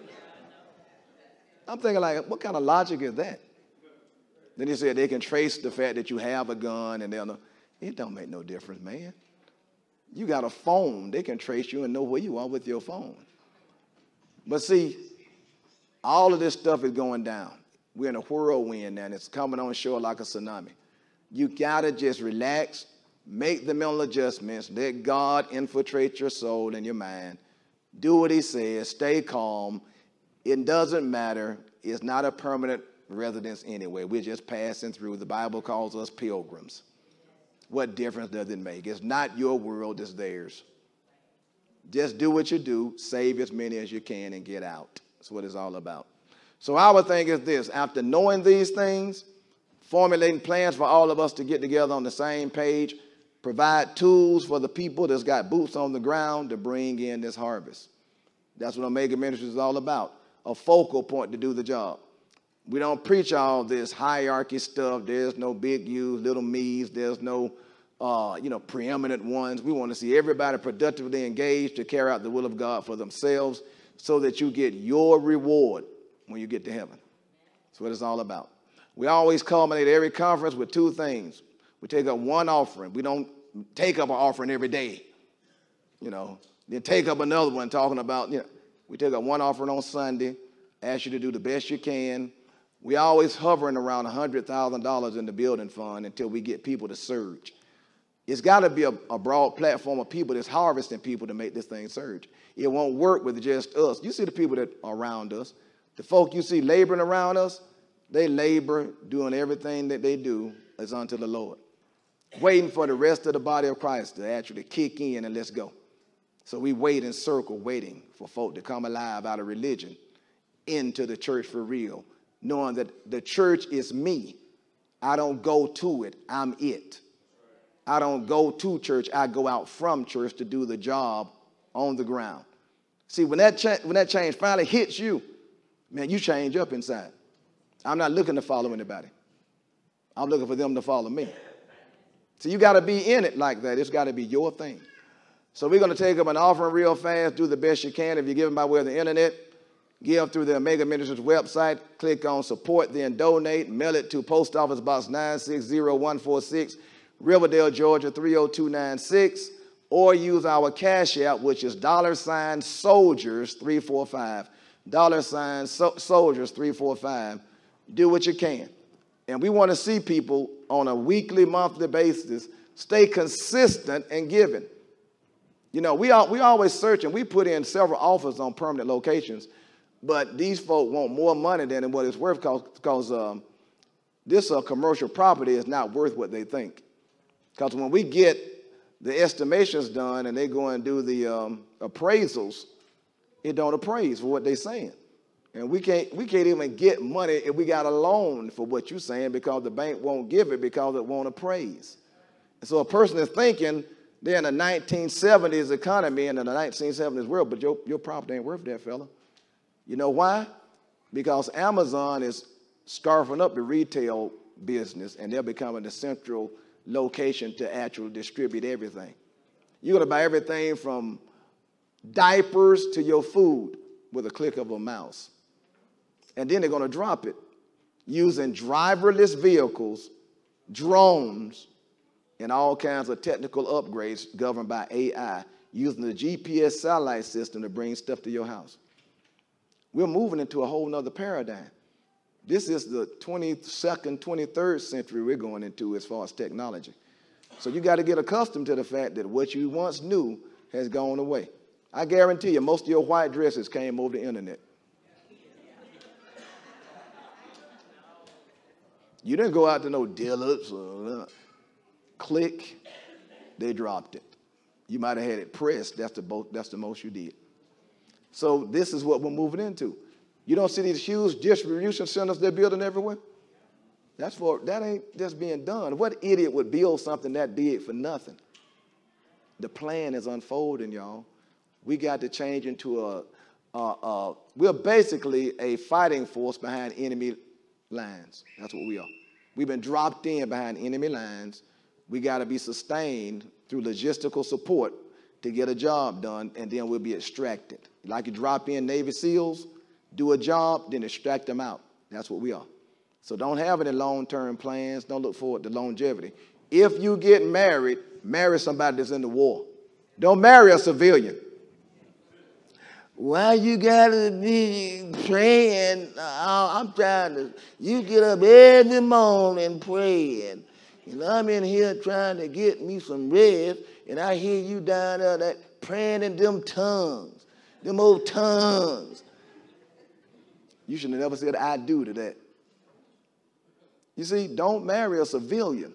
Do not marry a civilian. Marry a member of the militia. So you'll be on the same page, on one accord. You gotta see somebody's mind being vertical to the Lord to marry you. Don't let them be all under you. See if they got a prayer life. See how much they study to show themselves approved. Do they read their Bible? Do they study their Bible? Do they have a relationship with the Lord for real? Evaluate that. Don't evaluate them liking me, all into me, want to hold me, because that's going to fail you. I'm telling you, man, it's going to be so rough and rigorous down here. You better be at the right place at the right time. I hope what we eat got air on. For real. The other thing we do, y'all, is we anoint everybody with oil as we leave. We anoint everybody with oil and bless your life and ask God to take you to the next level. We want you to stay plugged in with Omega Ministries. We've been helping you plug in. Don't be a distant figure. We don't play that mess where you get clicks and stuff up in here. Everybody's the same to us. No matter where you come from, no matter what you are, no matter what race you are. We don't care if you're black, white, Hispanic, Oriental. We don't care. It's the household of faith. It's a family reunion. That's what it's all about. God is reuniting his family, and we all march under the blood-stained banner of the Lord Jesus Christ. We are one blood now. See, that's what it's all about. We need to be reunited. We got to come out of a lot of religious bondage to be reunited with the family of God. Father God, we thank you for this time. God, we ask you to bless these that give. And God, as we depart here today, we want to anoint them and bless them as they go. We got a departure meal after this, y'all. After that, God bless you. But we're going to have another gathering sometime between now and March. You'll get the dates down later. You know, we're going to find, we may find, it may be in Atlanta, it may be another location, but man, we ought to be 6, 7 times more than this by then. We'll let the numbers come to us as y'all talk to us about what you're doing. You know, price, I got about 20 folk, man, I'm bringing in. I'm coming in hot. I don't know about the rest of the folk, but I heard what you said. I'm bringing about 20, 25 folk. I'm coming in hot, man. I've been teaching the Bible study. We're going to bring the whole Bible study in. That's the way you want to be at. Don't be somebody capped off somewhere, limited in your mind. Get your Bible studies going. Get the tools you got at your disposal. Bring the harvest in. There is something good about expansion of numbers. Why? Because it's saying that the body is fruitful and multiplying. Jesus instructed us to be fruitful and multiply. That's a normal organic phase you go through. And that's when they trigger out there, when they see numbers gathering, that's a threat. But we want the threat on us. We want them to see us like that. Because now we are a threat because God is on the move. He's bringing in his family, and he's going to reorder everything around his will. That's what we want to see happen. So be a part of this, man. Be on the foundation. Be on the leading edge. Don't be a passenger in the bus. Drive the bus. That's what it's all about. So let's take up a quick offering. Then we'll leave. As you leave, we'll anoint you out there. Is it cold out there? It's hot all around here? Oh, it is? Okay. So we'll anoint you as you leave the door. Rashid will be on one door. I'll be on the other one. And as you leave out, we'll anoint you with oil and bless you. Then we'll move over to the, what time are we supposed to eat over there? 12:30. Okay, we eat 12:30 across the way at the other ballroom. Oh, it's going to be downstairs? Okay, we're going to be back downstairs again, y'all.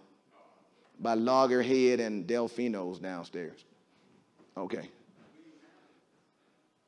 So let's take a quick offering, y'all, and then we'll move on before somebody passes out or something.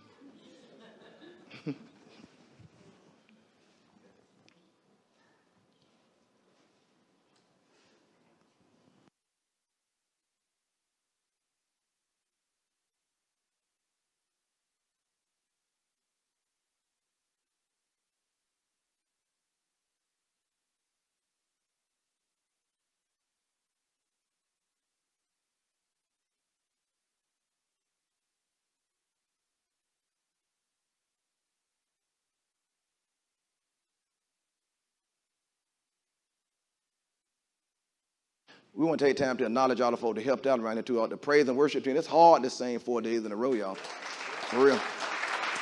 Praise and worship team. Everybody helping in the hospitality suite, all the audio visual people. And all of y'all, see, we can't do this without y'all praying. Somebody been praying. Y'all been doing some praying. Because it don't come together unless everybody get on one accord and everybody pray together. So, you know, we're not stupid. You know, if the devil can target one person and kill them, he'll knock out the whole thing. It got to be a group effort. Everybody got to be doing something. So don't think you come in here and everybody don't know what you're doing. We do. But I'm just telling you, we can up the action. We might as well bring this thing to a head. If they're going to come after us anyway, we might as well go out hot, fighting like a mad dog. You know what I'm saying? If you're going to get me, but it's going to be some return fire somewhere, I bet you. That's right. I'm not going to just lay here as a target. No, man. No. I'm not going to let them step up to me and tell me anything and I just buy it. No, man, okay, I listen to you now. This is what I got to say about it. That's when they start shooting at you. You listen to them, but they want to kill you when you start.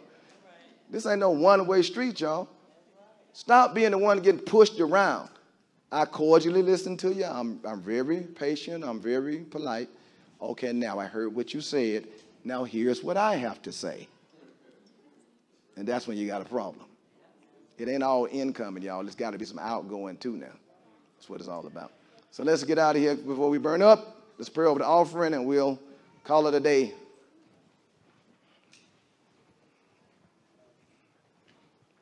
Boy, it's hot in here. Here's some extra T-shirts back here, too, y'all. If you want to get some extra T-shirts, sometimes people want you to bring up some T-shirts and some polo shirts, books, etc., etc. Let's have a word of prayer. Heavenly Father, we come to you today, Father, give you thanks, Father, for another day, Father. We thank you, Father, for this journey, Father, that you got us on, Father. Father, we thank you for the offers, Father, for all the one that gave, Father, the one that didn't have to give, Father.